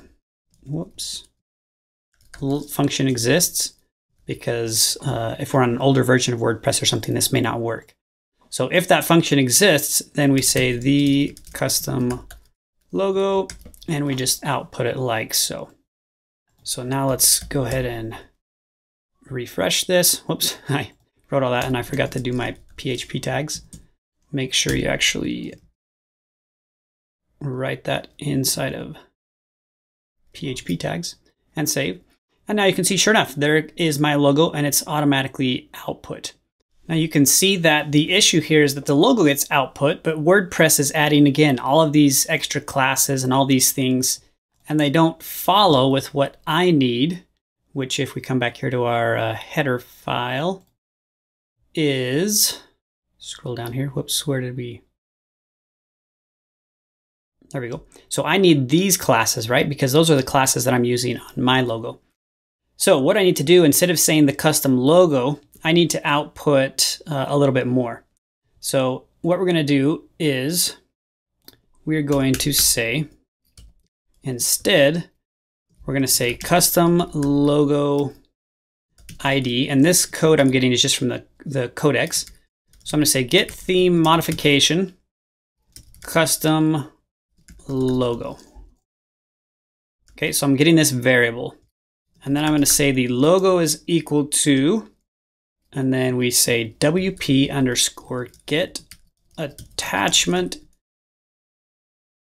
image. This is a little bit weird here. Source. And then we pass in this custom logo ID right here. So whoops, we need to make that a variable. So we pass in that variable and that should do it. Whoops. I think I forgot a semicolon. Yes, I did. So semicolon. Okay, so now you can see that, oh, I still have an error in there somewhere. Call to undefined function WP get attachment source. So I must have spelled this wrong. WP get attachment image source. Yep, I forgot an E. There we go. Whoops. Let's see, attachment. There we go. Okay, that's correct now. Okay, so now if we just, now this logo basically has all the information about the image source. So now what I can do is I can just manually output my image. So where it says source, I'll just delete that and I'll replace that with the source, which comes from our variable right here. So I copy that, replace that inside of there, and save and refresh. And that still didn't output. I think I have short tags on, but I'll just do this the old way. PHP echo. And I'm still not seeing the logo. So let's just really quick do a quick print R on this to see what's inside of this variable and make sure it has the information I'm looking for. So you can see it does have it. So there is the actual image source. Oh, it's the first, it is a multi-dimensional array, and there's the width and the height. So what we need to do is we need to get the first parameter. So we can say logo sub-0. There we go. And there my logo now shows up. Okay, so let's close that down and save. So that was kind of a little bit of a work, but now you can see I can output the custom logo there and including my custom classes. So there's kind of two ways you can do that, right? If you want to do it the easy way, you just output that simple function right there, the custom logo. If you need to have it customized and just need the path, you can grab the path using this code right there and then add that path directly into your image tag as needed. Okay, so that is now, I think, mostly done. So let's close this down and just double check. So everything now should be dynamic. So we have to do that one last thing. So our logo's dynamic, our menu's dynamic, the page content is dynamic, the page heading here is dynamic, our page title is dynamic. So everything is now being pulled from WordPress with the exception of a couple of things, and that's our site name. Of course, we have this hard-coded. We're going to end up doing that in widgets in the future tutorial, so you can add widgets in our footer to be able to customize those text boxes. But let's go ahead and grab the site name and add that to that area right here. So to do that, we'll just delete this right here, and we'll replace that with a PHP call, and it's going to be called get blog info. And then this is going to be the name, whatever the name attribute is of the blog. We'll output that for the site title. So that should be it. and we need to echo that. There we go. And now it says blog site, right? So that's basically whatever is the name of the site. So that's customizable as well back in here, right? This right here. So I can call it Andrew's site, or we'll call it Follow Andrew. Follow Andrew. If I can type that correctly, and just go ahead and save and publish that. And now if we jump back here and refresh, right now that's dynamic as well. So we have our site name being pulled. We have our logo being pulled dynamically with custom logo uploadability. All of our menu is dynamic. And that is now pretty much there. So what we're going to do is start off by adding some posts into our WordPress theme. So you recall we added these 3 pages, but we need to add now a whole bunch of posts so that we can mock up our post page and our post archive page. So let's go ahead and do that next. The WordPress backend, I'm over here on the post tab, and I'm just going to say add new here for all these posts. So I'll just call this sample title 1, and we're going to be doing, I don't know, 10 or 15 of these. So I'll just do 1 or 2, and then I'll pause the video, do the rest, and you can go ahead and do that on your own. So with the paragraph of text, what we're going to do here is we're going to do 2 things. We're going to have a paragraph of text, and then go ahead and add in a couple of tags. So I'll just say sample tag, another, cool.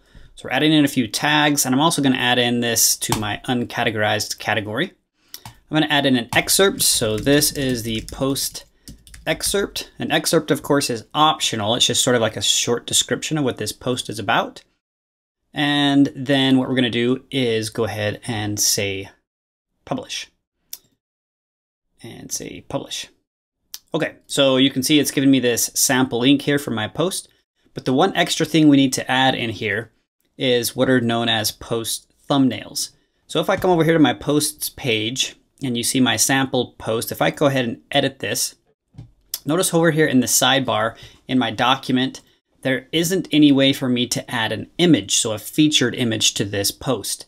And we want to be able to add that to our theme because our mockup calls for those little featured images. So we need to go add that in our functions file to add support for post thumbnails. So let's move back over here to our code in VS Code. And we're going to move over to our functions file and come up here to our section where we're adding all of our theme support. And we're going to be adding the last one right here. So let's go ahead and add another one here. We're going to say add theme support. And this one is just post-thumbnails, like so. And we'll go ahead and save that. And now when we jump back over to the back end and refresh here, you'll see that there's a new section right over here called featured image. So what that allows me to do is now I can come in here and set a featured image. So I can choose from any existing image that's already uploaded into the system, or I can click my upload files and just go ahead and upload a new one. So I'm just going to upload a new file here, and we'll come over here because I've got all these thumbnails already in place. So I'll just choose this and hit OK. So I'll open this. You can see it uploads that. I can give it an alt text, a sample image, etc., and then say set featured image. And you'll notice down here it sets that as the featured image. Now, the featured image size, or the width and height of that, you can customize in your functions.php file. But remember, by default, that is set. I'm going to update this post really quick before I move off of this page. You can update that in the settings reading section. Just kidding. Settings media section. And it's right here, the thumbnail size, width, and height. So mine are going to be resizing to 150 by 150. So now we can go back to that post.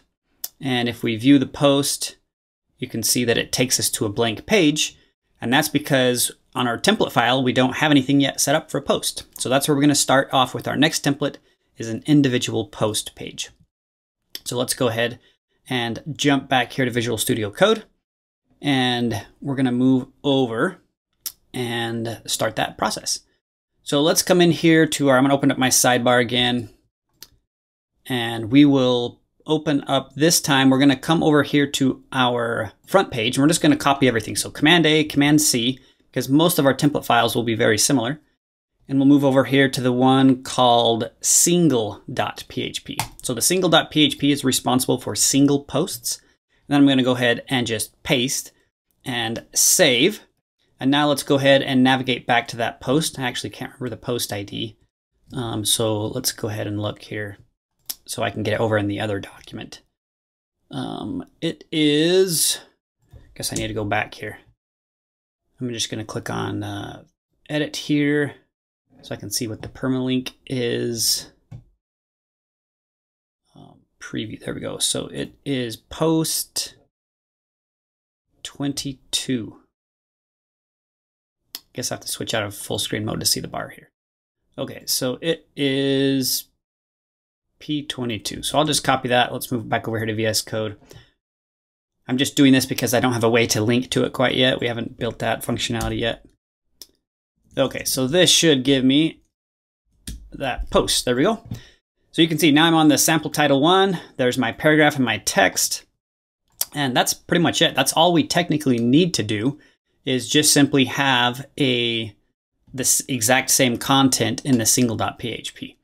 So what we can do, however, is we can then split up our posts, our single.php posts, into different types. So for example, I may have a post that's a gallery, just pure images, or I may have a post that is a full entire article, or I may have a post that is a video. So there's different types of posts inside of WordPress, and we can split those different template parts up into what are known as template parts. And that's why we created a long time ago, we created this folder called template-parts. So that's how we're going to make this single.php template file behave, is it's going to search for a specific template part that matches the post type, let's say. So let's go ahead and set that up. So instead of just saying output the content of the post, this is the spot we're going to try to customize. So we're going to cut that out, and instead we're going to replace that with a WordPress function called get template. I think it's just part. Yeah, get template part. And then we're going to look inside of this is the URL. So our folder is called template-parts/ and then whatever the content. So we'll just say content right here, just like so. So the way this function works is the first parameter is the file path. The second parameter, if I have comma, and then I have another name in here, this is the type. So something like that. Now I'll show you the way this works. So now what I'm going to do is I'm going to save this, and notice that my content disappears because I'm no longer outputting the content. I'm going to open up my template parts folder, and I'm going to create a new file in here, and it's going to be content-article.php. And then in here, I'm just going to simply output just like I cut out the content and save. And now you can see it pops back.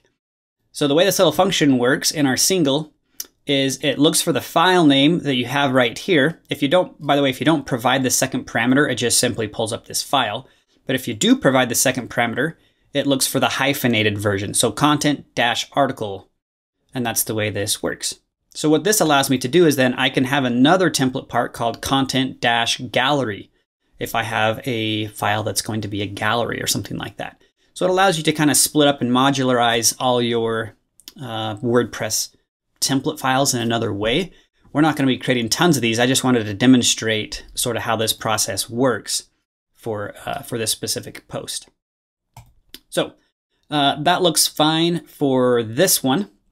Let's now go in and we're going to customize this article template. So if we come into here, you can see we're grabbing the content, and that's fine. But we also set up some tags. We have a featured image. We set up a category. Maybe I want the post date, the post author. So there's a bunch of information that's typically called metadata, or information about the post that I may want to display alongside just the content. So that's what we're going to do next. So let's go ahead and set up all that metadata.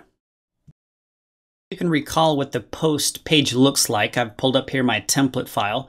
So this is what a single post would look like. Notice that we have the published, we have a few tags with some little icons. We have a link right here that jumps us down to the comments section. We have comments with nested comments. And then of course we have a little animation that happens in our sticky header. And we have a featured image right here. And then everything in here is going to be, this is all the post content, right? So all of this stuff is coming from the post content. So we need to mock up all this extra stuff. So that's kind of how this page looks like. So let's jump back here to our code, and I'm going to open up that specific template file here. So that is our post page, our single post one that we have mocked up here. And we're going to grab some of this HTML so that we can paste it over into our PHP template. So let's cruise down a little bit into this section right here.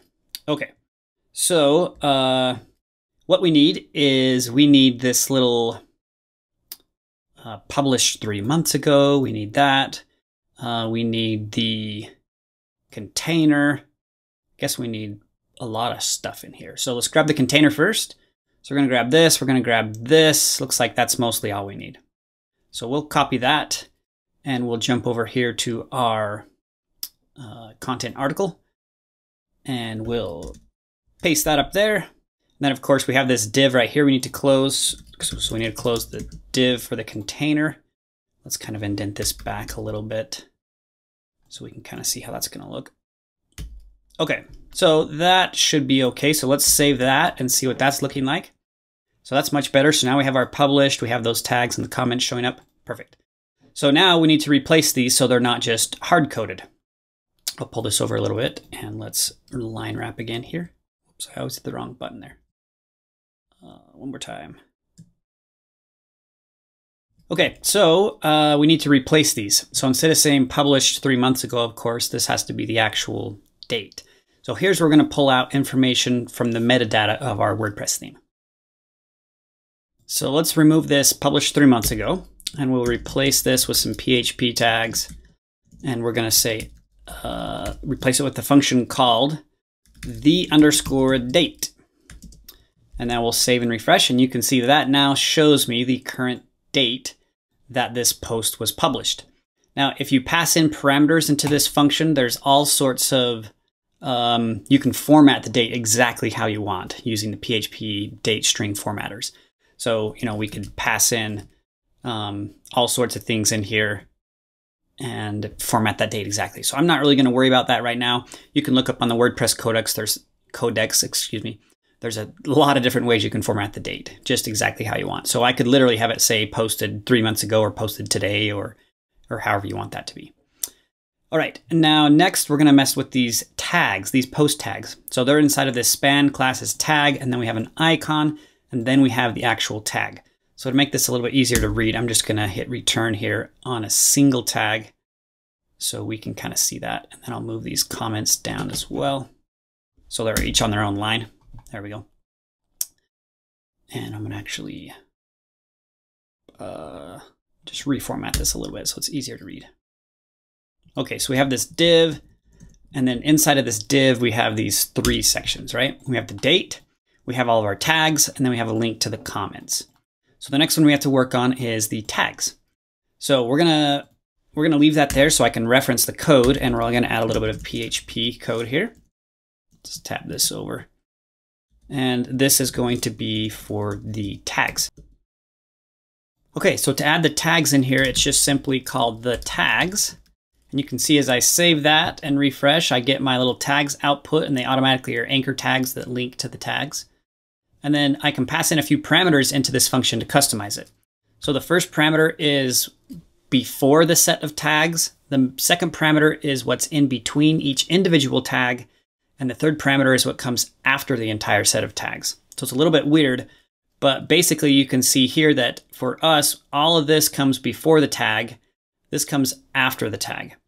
So what we're going to do here is we're going to copy all of this code. In fact, I need to fix these quotes really quick so they match. Double quotes. So all of this stuff is going to come in that first parameter. The second parameter is what comes again in the middle or in between each tag. So in between each tag, I need to close the span and then also add all of this again because each individual tag is wrapped by a span tag. So I'll paste all that right there.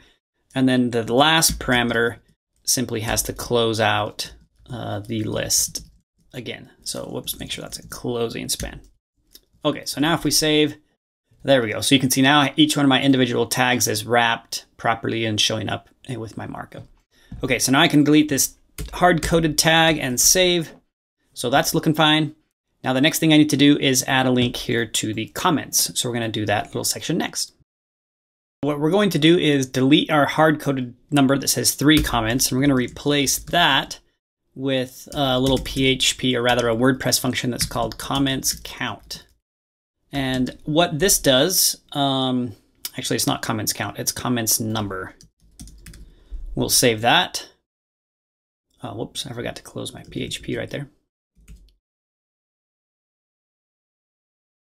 And you can see right now it says no comments, right? So we're going to come over here to our comments.php file, which is currently empty. This is our template file, and paste all the code for our comments.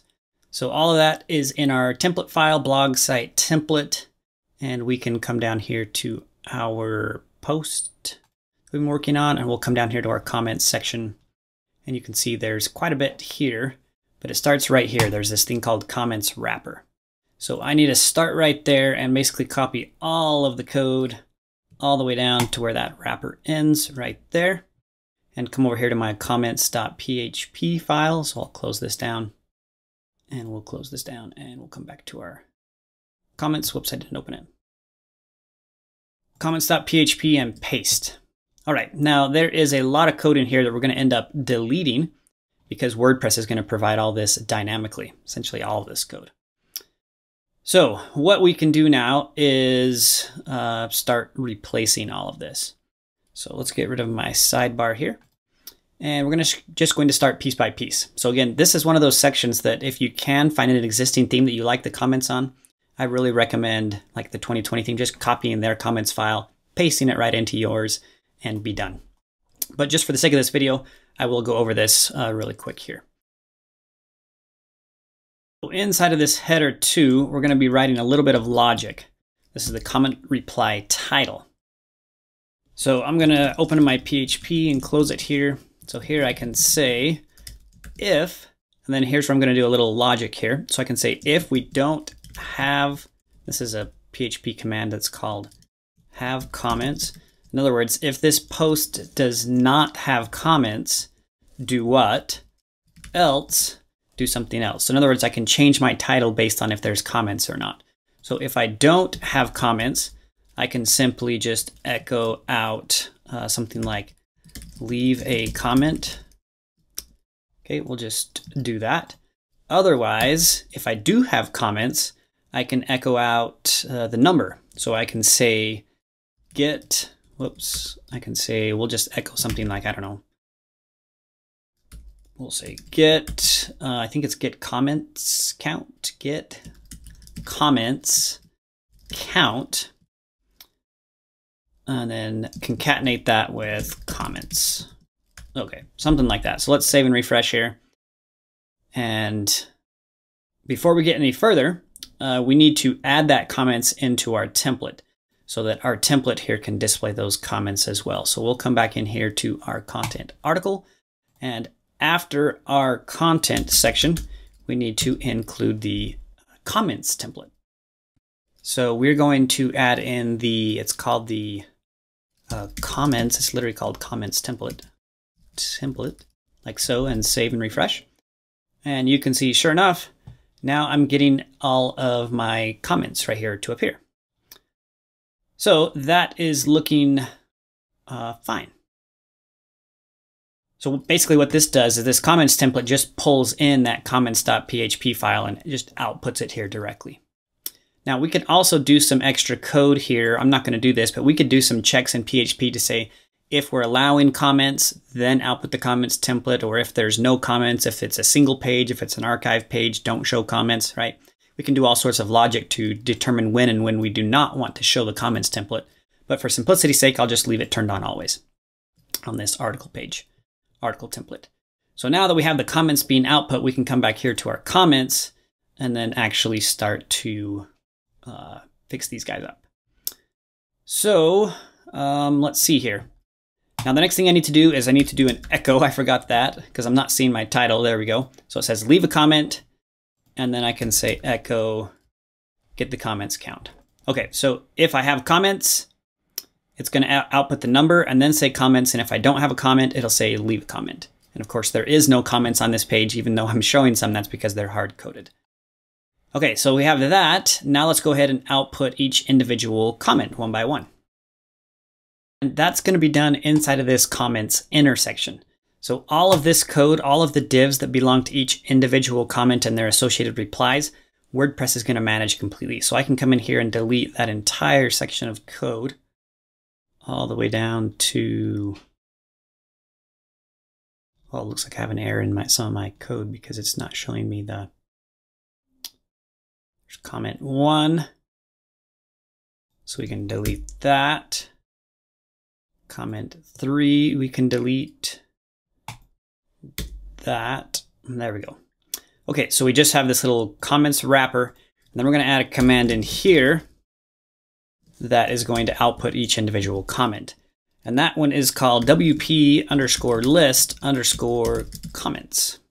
And this is very similar to the WordPress menus that we did in the last tutorial, where we can pass in a set of key values in this array to determine how those comments are output. So there's all sorts of things here that you can pass into this. I'm just going to quickly show you a list of available options.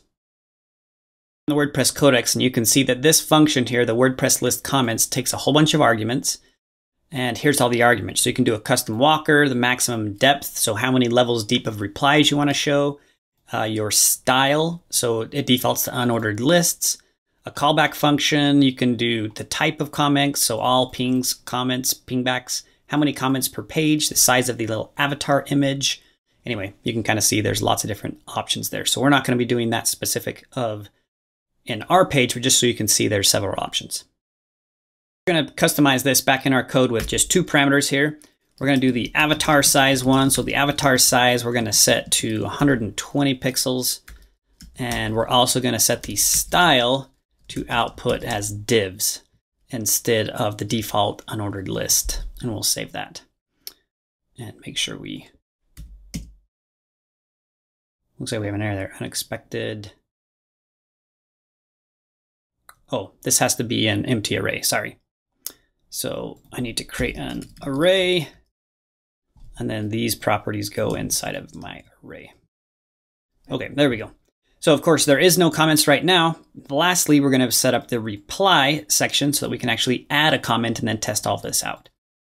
So that's down right here. You can see that I've got this little div that says respond, and there's the little leave a reply. So basically we're going to delete this and then replace that with the comment form.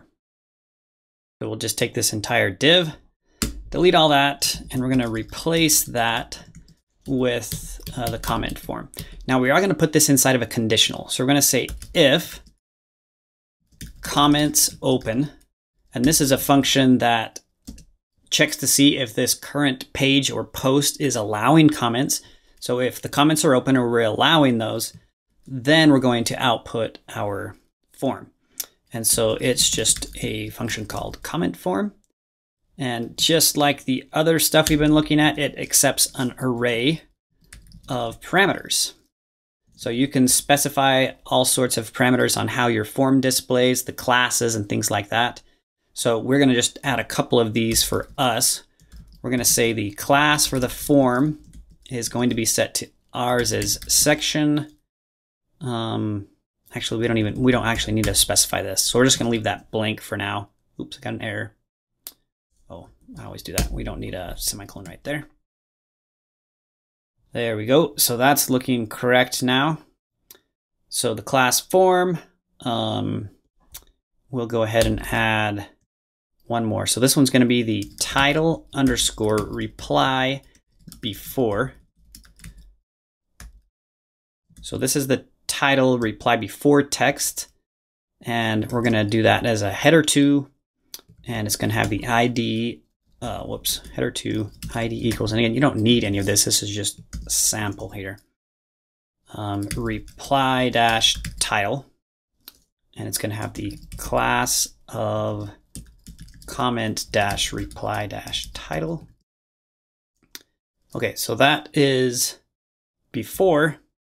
And then the title reply after is going to be just closing that header to out. H2. If I can type correctly. Close that out and then save. Whoops, I have another error in here. What did I do this time? Oh, forgot a comma right there. Okay, so there we go. Now I'm going to back this up and I'm going to zoom back out so we can kind of, whoops, wrong zoom. Let's zoom back out our page here back to a normal default level. So now you can kind of see it says leave a reply. That's coming from, our header 2 over there. Inside of that header 2, there's the comment form. We have our name, email, website, all this stuff, and then I can actually click the post comment. So it should work correctly now. So let's go ahead and give it a test here. So I'll say this is a test comment. Name is follow Andrew. Email follow, well, I guess we'll just do hi@hi.com. Website http://followandrew.dev. We don't need to save a cookie, and then I'll just say post comment. And we get an error. Okay, so this is good to know because we couldn't actually test this function until we had a comment in there. But it's saying, hey, there's an uncaught error, undefined function, get comments count on line 15. So I think my comment actually posted correctly, but I have the wrong code on the comments count. So let's scroll up and it's right here on this line right here where it says get comments count. It's telling me that that function does not exist. So I've got to double check my note here and see if that's spelled correctly. And sure enough, it is not. This is the exact same mistake I made earlier. It's not comments count, it's get comments number. So if we save that, there we go. Now it's actually outputting correctly. And sure enough, there is my comment. So it's awaiting approval because it hasn't been approved yet. But if you scroll up to the top, here we go. It says 0 comments because it's not approved. So let's just move over and approve this so we can see this working now. So let's jump here to the back end. I'll go to my comments, see how that test comment did appear. There's my name and everything. I'm just going to go ahead and click approve. Of course, you can set your WordPress settings to auto approve comments so you don't have to manually approve them on your own. But let's jump back here to the front end and refresh.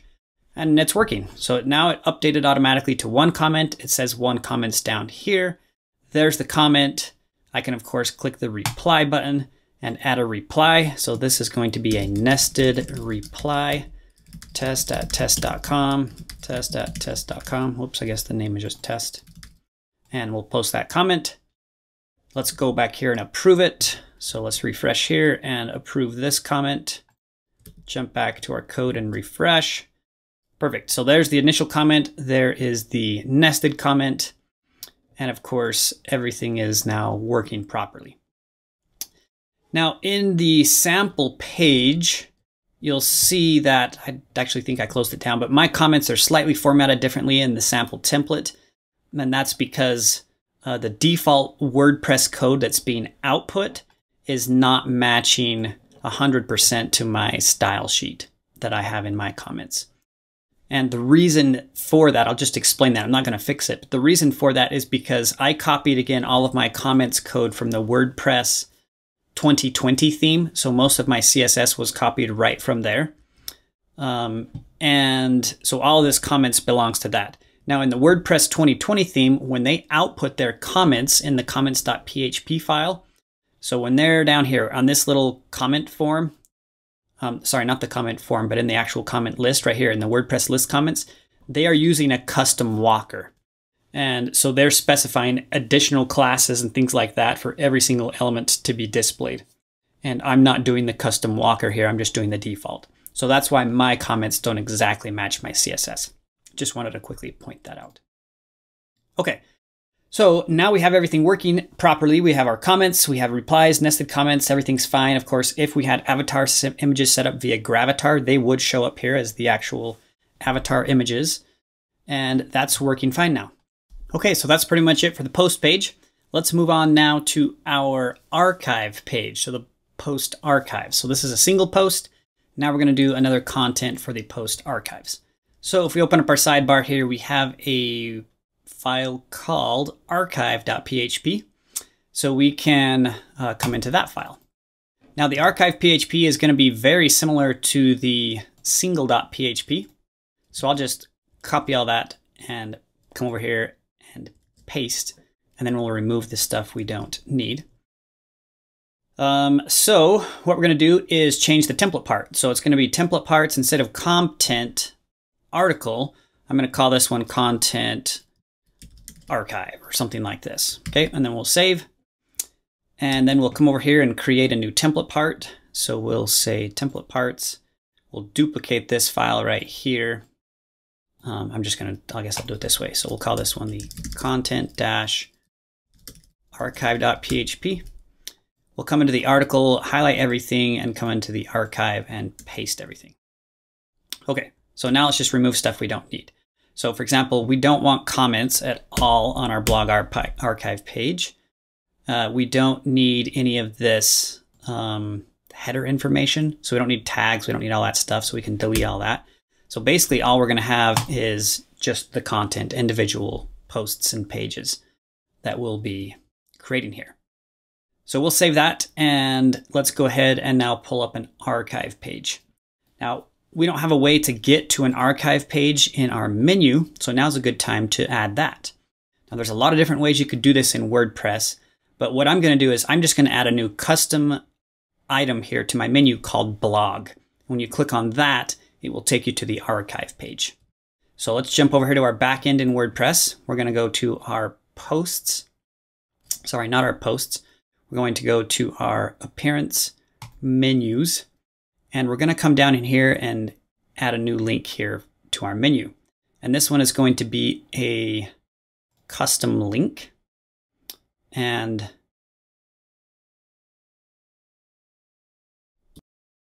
sorry, not a custom link, but rather a custom page. And we need to go create the page first. I'm getting ahead of myself. So we'll go up here to pages and we'll add a new page. I'm just going to simply call this one blog. I don't actually need to do any content here. I'm just going to say publish and publish.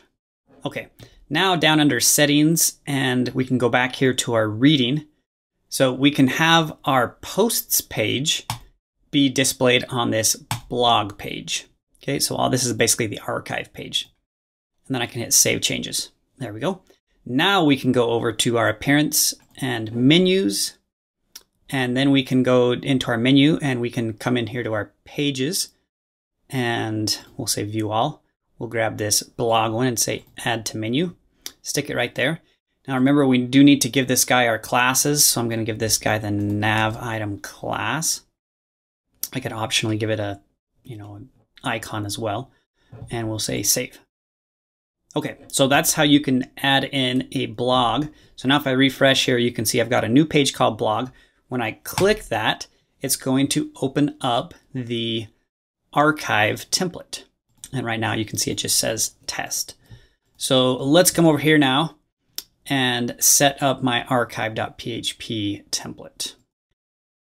Now, because we have our setting reading section set up to show that our home page displays the static page set to this one, and our post page is set to our blog page, our archive.php template is not going to show the blog post archives.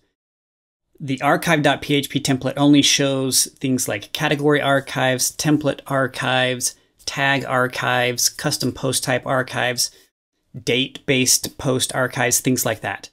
So our index.php file is actually going to be the file that's used for our blog posts. Archives. So what we can do is we can just come in here and copy this exact archive because essentially all of our archive pages are going to be very similar. So I'll just copy this, come over here to the index.php page, and now we'll go ahead and paste and save. Okay, now you can see that this is showing up as we expect.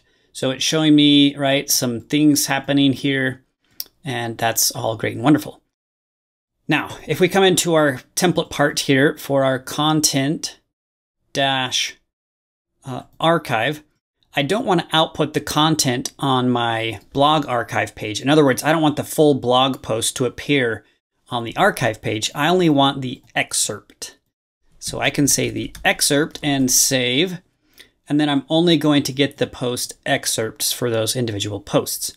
So here's where I need to jump back to WordPress, and now I need to create a whole bunch of posts. So go ahead, and if you don't have this, pause the video, create, I don't know, 10 or 12 posts, probably at least 10 because I think the default is 10 per page. So create 12 posts. I'll go ahead and do that. Make sure to give each post a featured image if you can, and then go ahead and start the video back up. Okay, so I have here, you can see a bunch of different posts now. They're all displaying the excerpt because that's all I'm currently displaying here.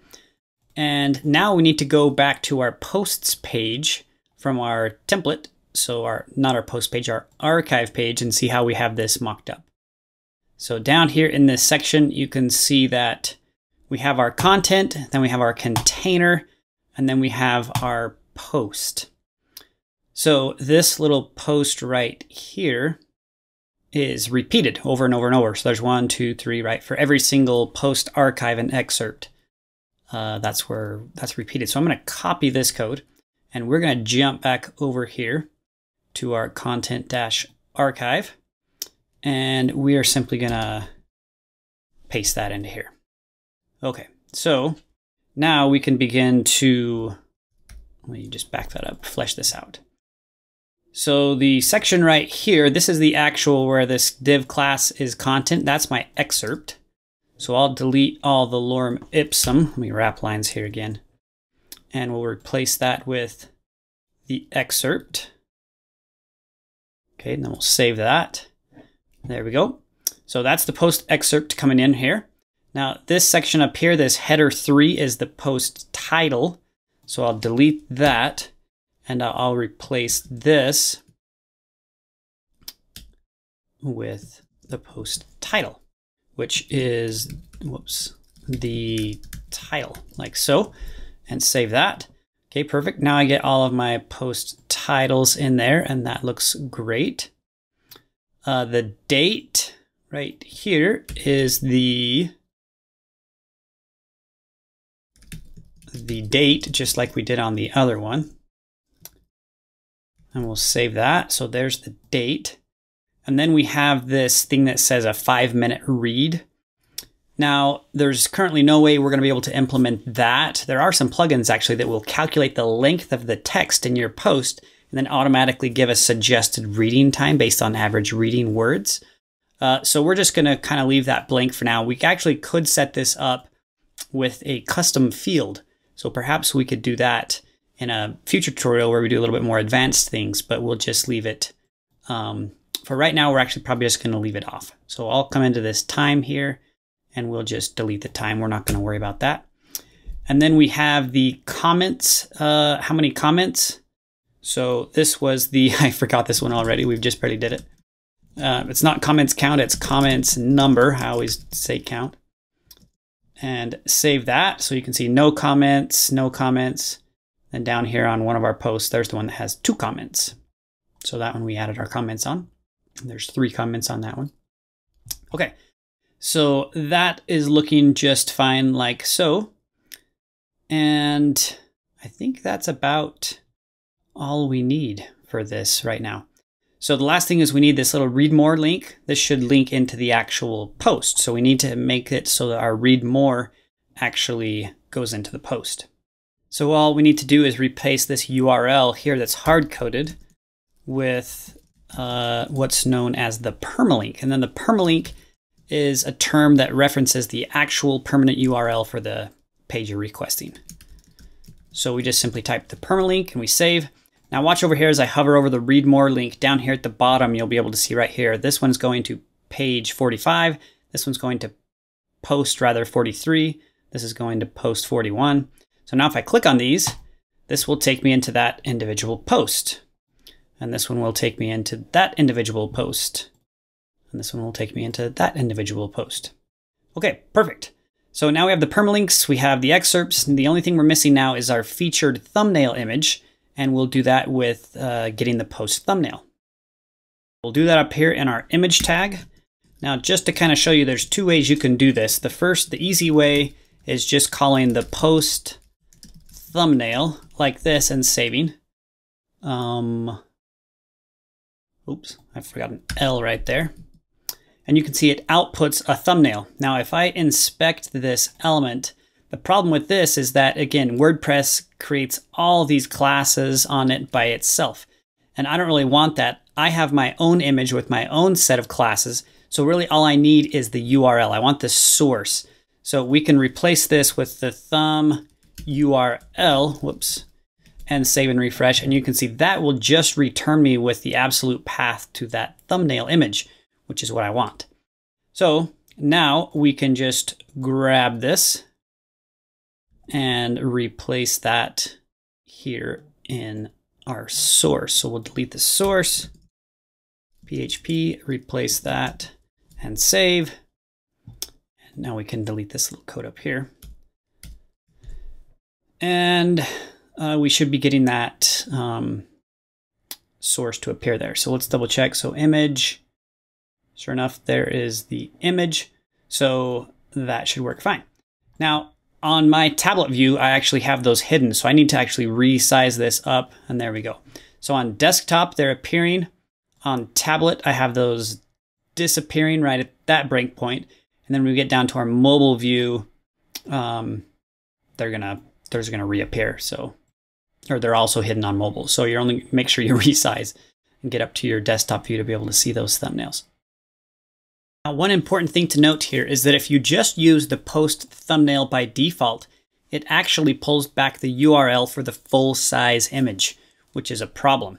So for example, if you look right here and I refresh this page here, so on this last one here, if I say view image, notice it's pulling in a very, very large image. It's just scaling it down teeny tiny, which we definitely do not want for our archives page. So with this function here, the post thumbnail URL, you can pass in a string as the parameter in here to specify which size. So in my case, I want to specify the thumbnail size. Now remember, those sizes are coming here from your settings, media. So there's my thumbnail, medium, and large. So I want the width 150 by 150. So now when I update that and save here, now let's come in here and refresh this. Whoops. Notice now when I click on this and say view image, it's giving me the proper thumbnail image. So definitely double check that. Little gotcha there whenever you're working with pulling in thumbnails. Okay, so that's pretty much it for our archive page. So we have all of our posts now on our blog. So if we click on blog, we get our blog archive page. We get all of these fancy titles here, and that's pretty much it. So what we need to do next is we need to add in our pagination links. So down here at the bottom, we have some links where if we can go to page 2, page 3, etc., etc. So we'll just add in the pagination links down below. Now, one important thing we need to do first is we need to come over to your backend and go to your settings and reading. And I'm just going to set my blog shows at most 4 posts. This way you can actually see the pagination links because by default there's 10 per page. So set that to 4, set that to 4, hit save changes. Then when we come back here and refresh, we'll actually only be able to see 4 posts, and then we'll be able to see the next links when we update those. So in order to do this, all we have to do is come into our index.php file right after our loop here, and we're going to add in these pagination links. So the code here, we'll just open and close some PHP tags, and it is called the posts pagination, and then we save there.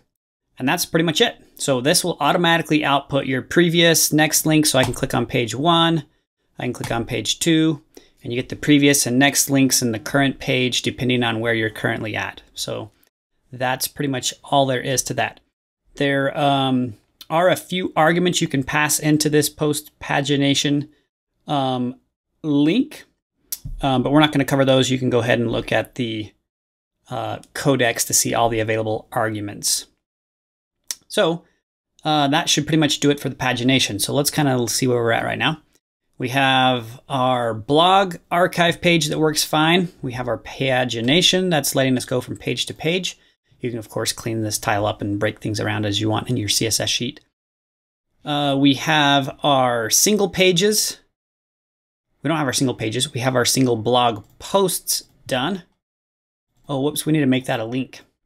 So we need to make this title be a link. Just like we have the read more link, it'd be nice if we could also click on the title to take us into the blog post. So let's go ahead and make that little change really quick.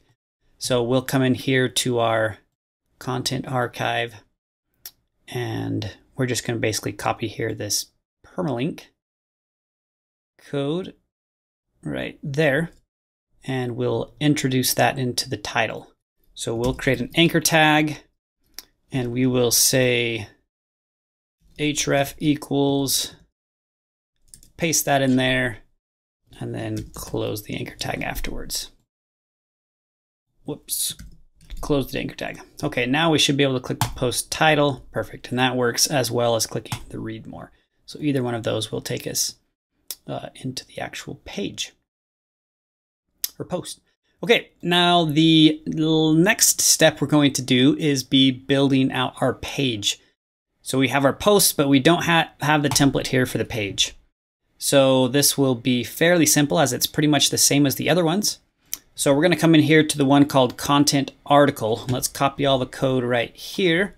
Let's create a new template part. So we're going to say new file, and we will call this one content, if I can spell this right, -page.php. And let's just go ahead and do a quick paste right here. And now this one is not going to have comments. So I don't have comments on pages, so I can delete the comments template from this one. I'm not going to have tags, so I can delete the tags. I'm not going to have the date. Basically, I'm not going to have anything inside of the header, so I'm just going to delete the entire header. All we really have is just the content for this guy. Okay, so now we can come down to our page.php. And just like we have in here our single.php, we can copy all of this from single.php and paste it into page.php. Remember, page.php is the template file responsible for single pages. So let's copy that. We'll replace this. Instead of article, this is going to be, what do we call that? Page. Template part page, save, and that should be it. So now we have our individual pages. So there's our sample page, there's the about page, there's the contact page, and they're all working exactly as they should. So again, pages are very similar to articles, and the blog single ones are a little bit different because they have this extra information up there, as well as comments down below. So that pretty much does it for the pages. So the last thing we need to do before this entire tutorial is completely finalized is add just a couple of extra things with widgets. So for example, if I wanted to have this area over here be user customizable, so they can drag and drop their own things in here, I would need to set up what are known as widgets. Same thing with the footer. Maybe I want them to be able to customize the footer. So we're going to add several different widget areas that the user is then able to drag and drop content from the WordPress admin widget interface. So let's go ahead and do that. Those are done in the, let's see if we can cruise up here to the top here and minimize some of these things. So that's going to be done inside of our templates.php, or not our templates, our functions.php file, where we're going to be adding some more features here. And the feature we're going to be looking at is what is known as register sidebars. So we're going to allow various sidebars, which are basically little mini widget areas in order to add stuff. So let's do that right now. I'll just move down here to the bottom in order to add these guys in. So we're going to create a new function here, and this is just going to be called the follow Andrew, and we'll call this widget areas. And inside of this function, we're going to call a command that's called register sidebar. Whoops, register sidebar. And inside of here, this function takes an array, just like we've seen with many of the other functions, an array of arguments. And whoops, just kind of format this a little prettier. And the array is a bunch of the defaults on how this sidebar is set up. So the first thing we're going to do is there's an option in here called before title. So before title. And right now I'm just going to leave that blank for now. I'll show you what this does in a minute when we actually set them up in our actual theme here. There's one called after title, and I'll leave that one blank. There's one called before widget. So this is before widget. and I'll leave that blank. And then there's another one called after widget, and I'll leave that one blank. And then there is, so all of these are options that are in the first parameter for the register sidebar. So this is parameter 1 is an array of these options, okay, comma. And then parameter 2 is another array. And this is another set of options here. So in the second parameter, you have things like the name of the widget. So I'm only going to create 2 widget areas. One's going to be in my sidebar, one's going to be in my footer. Whoops. So this one here will be called my sidebar area, for lack of a better name. And the next one, we'll give this guy an ID. And I'll just call this sidebar-1. That's the CSS ID it will become. And then we can optionally give this guy a description. So I'll just call this the sidebar widget area. Okay, so that's pretty much everything we need for the second parameter. So let's now go ahead and come down here. Before we get too much code, let's make sure we can get this guy to load. So we're going to hook this guy into another action, just like we've done many times. So we're going to say add action, and it's going to be on the widgets init action. And we'll copy and paste our function name. So when the widgets are initialized, our custom function will be executed, causing us to register this new sidebar. So we'll save that. Whoops, I missed a semicolon there. Looks like I have another issue here. Parse error unexpected. Oh, right here. Whoops. These are all supposed to be commas. Comma, comma, comma, comma, because those are array arguments. Okay, there we go. So I don't get any errors. So now let's jump back to the back end of WordPress, and let's go over here to our appearance, and we're going to come over here down to widgets, and there we go. So you can see I now have a new thing in here called sidebar 1, and I can drop, for example, let's drop in tags. So there should be a tag cloud here. So I'm going to grab tags, I'm going to drop it in. And notice I can give this guy a title, so I'll just call this tag cloud. And this title here, tag cloud, is what this before title and after title are used for. So for example, I could wrap this with a header.to tag, and basically WordPress will put that title inside of a header.to tag or whatever you want to do. So I'll just leave that and save to show this as an example. Now, right now, I'm not seeing that in my sidebar at all, because all I've done is register the sidebar. I'm not actually outputting the sidebar in my sidebar yet. So what we need to do next is we need to then come into our template files and output that in our theme. Now our sidebar is in our section we called header. So I'll come over here to my header.php file, and we will come down to the sort of, right, here's that header tag, and everything inside of that header tag is what's displayed in this area. So we'll come clear down here to the bottom. So one quick example is I could have all of these social icons be inside of a widget, so people can then customize them from the back end. So we'll probably do that here in a second. But after this, let's see, what's this div tag for? That's the navigation. So after this nav tag, I'll actually do it inside here. So right after this div. So here's where we're going to output that sidebar. So we open some PHP tags, we close some PHP tags, and then we're going to do, the command is called dynamic, if I can spell that correctly, sidebar, and you pass as a parameter to this the ID of your sidebar. So in my case, this would be, back in my functions, this is the ID right here. So I'm going to say sidebar-1. So we'll come back in here to my header, and we'll pass in that sidebar 1 and save. And sure enough, you can see now there's all of these tags in the tag cloud.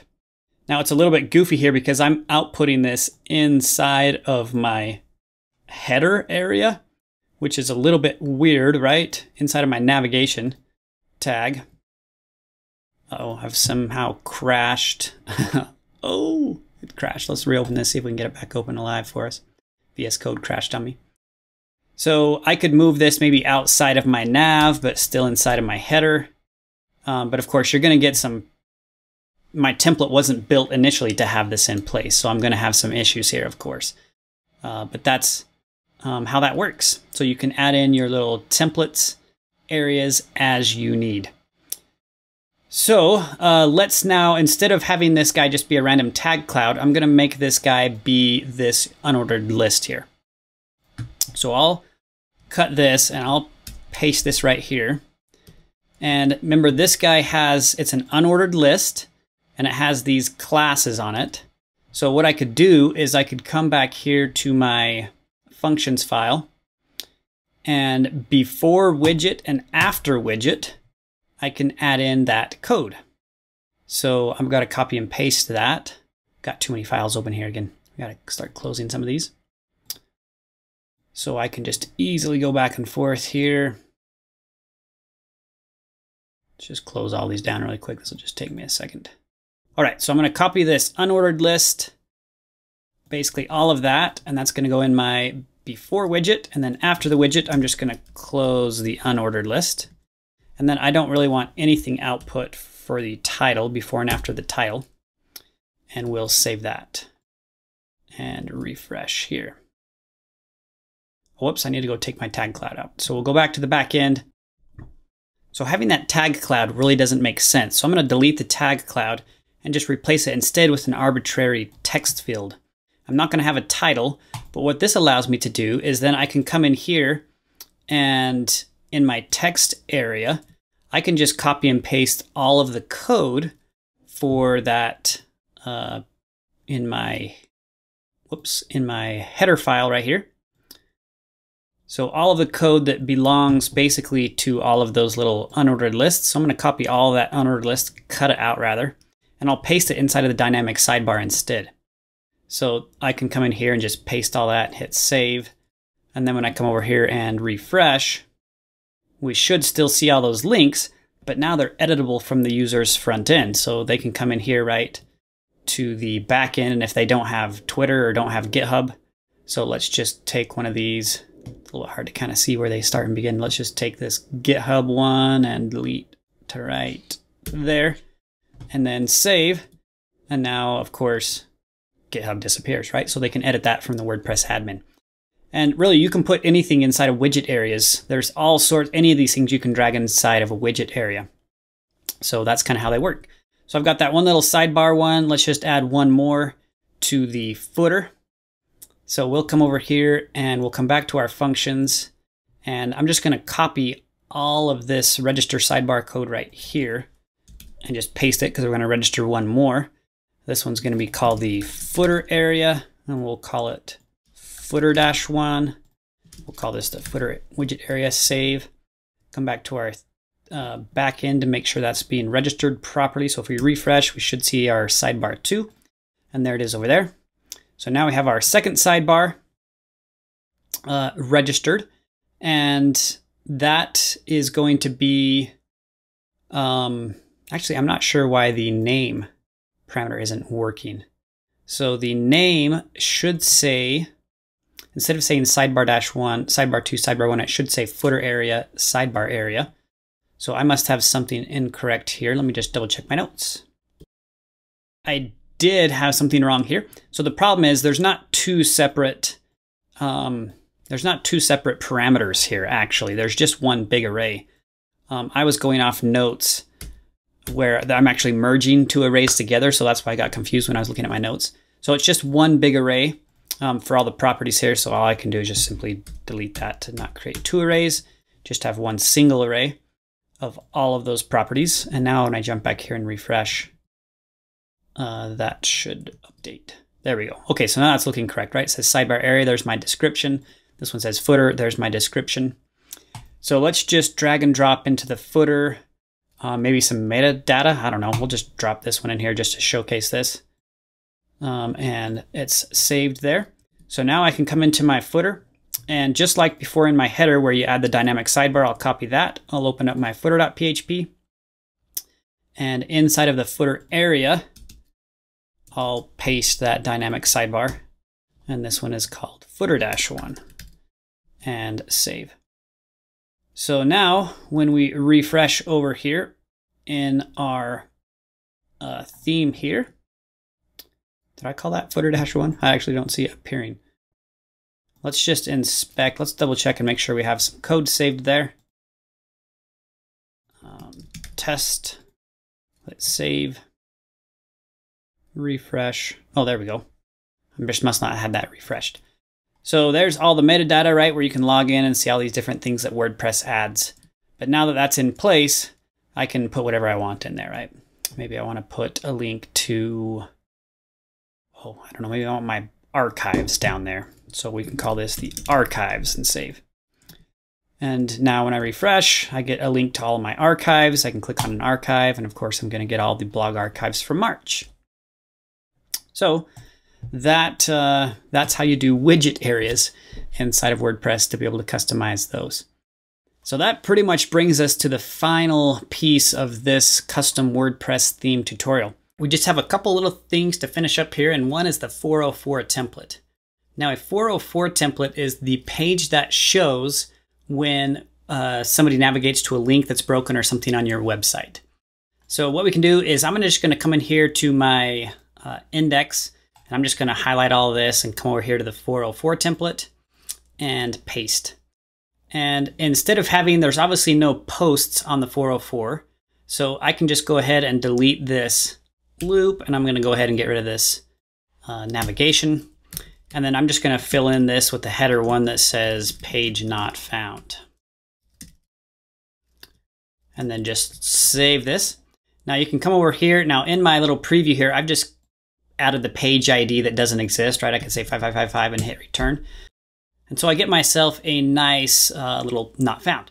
Now some things that WordPress developers do is on the not found page, they'll also query the database and maybe pull out a bunch of recent posts so the user still has something to look at and click. What I'm going to do is I'm going to add the search form. So we can come over here and let's go ahead and add the search form. Code for that is just, it's fairly simple here. So I'll open up my PHP tags and I'll go ahead and close these. And it's called get the search form. Actually, it's not get the, it's just get search, sorry. Get search form, like that. And you can see it automatically gives me a search. And now I can search for a page. I can say test and hit search. And this will then take me to my search page. Now you'll notice that my search results page is blank because I haven't yet set that up. So let's go ahead and set that up next. Now that of course is down over here in my file called search. So let's come over to here, and this is going to behave very similarly to an archive page. So I'm going to come to my archive page and just copy all of this and come over here to my search page and just paste. And let's just save that. And you can see that's going ahead and pull up my archive page. So anything that has test, right, is going to show up here. So let's do a different type of search here. I'll just click back here. I think I added a bunch of tags with, I can't remember, with cool, C-O-O-L. So if I search for that, nope, it's not searching my tags. I don't even know. I can't remember what I'm on posts and pages were called. Let's come over here and look. Let's go to our blog and let's see. So if I type in the word fancy, okay, so that post has fancy in the title. So if I come over here to, let's actually go back to the 404. So we'll just go to a page here and then type in one that doesn't exist, 5555. Let's search for the word fancy, hit return, and you can see sure enough it's giving me the result from the fancy post pulling up on this search page. So that's really all I need to do there. I of course could come into the header, and maybe I don't want to get the main header. I could change this to say like, you know, search results or something like that. I can modify those however I need. I'm just going to leave that. Of course, you can modify this template as you need, but that's how you get the search. Now, something that I might want to allow is that my visitors can search from any page. So it's common, right, to have maybe a section inside of here in your header with a search form. I'm just going to add one down here in the footer so that the search is available on every single page. So I can come over here to my footer. There's a couple of ways you can do this. You can use the exact same thing like we did on the 404 page and hard code in a search form. So I can just copy this, paste that down into my footer area. and then I'll have that search form. However, you can also do it with widgets. So I'll show you, because we already set up a widget area down here. I'll go ahead and show you how you can set that up. I'm logged into the back end. So I'm going to come down here again to my appearance, then over to widgets. And I already have my footer area widget. You can see that has that archives. And you can see from the available widgets over here in the left-hand column, there's one called search, and we'll search all of the posts. So I can just drag this over here and drop this in my area here and just say search. Go ahead and click on save. And now when I switch back over to my front end and refresh, you'll see the search form appears right here. So now I can come in here and say test and click search, and I can just go ahead and search to my heart's content. Of course, the formatting here isn't all formatted because my footer isn't set up to have that all formatting nice and pretty. It'd be nice if I set up maybe 3 separate areas in my footer, like 3 columns where I could have 3 separate widget areas. But again, you can do that all easily with what we've learned here in this series here, in this lengthy WordPress. We could really go on for hours and hours and hours. There's so many things in WordPress and so many functions. We could make this a 100-hour tutorial literally to cover everything there is inside of WordPress. But this should give you enough to get completely started with building your own WordPress theme and converting an existing HTML theme over into a WordPress theme. A few things that we didn't cover, I'll just kind of mention, that are somewhat popular inside of themes. One is a thing called custom post types. So you can add those in your custom theme. What that allows for you to do is have your own post types. So instead of just having posts and pages, you could have one called car reviews, and you could have one called videos, and you can add a new car review. So you can basically customize any of those main hierarchical categories inside of there. There's another thing called custom fields, which allows you to add custom fields to your posts or pages. So an example of that I mentioned earlier is I could come into a post and say add new, and maybe I wanted to have, maybe this is a recipe, and I wanted to have recipe ingredients, and I want to be able to say this one's 5 minutes, this one's 7 minutes, or something like that. You can add custom fields to be able to have like a duration of 10 minutes, or like we used before, an article read time. I could say the read time is 6 minutes or something like that. And then I can output those custom fields inside of WordPress as well. So again, you can completely customize your theme and go as far as you want. There's also many, many plugins that do all of this stuff we've been doing manually as well. So search the plugin repository as well. I hope you've learned something. I hope this gives you a great starting point to be building your custom WordPress theme. Ours is pretty much complete here with taking our page and turning it all into a CMS built on WordPress. So all the content is now managed there. I hope you've liked it. Don't forget to like and subscribe and share this content with others so they can benefit as well. And we will see you in the next one.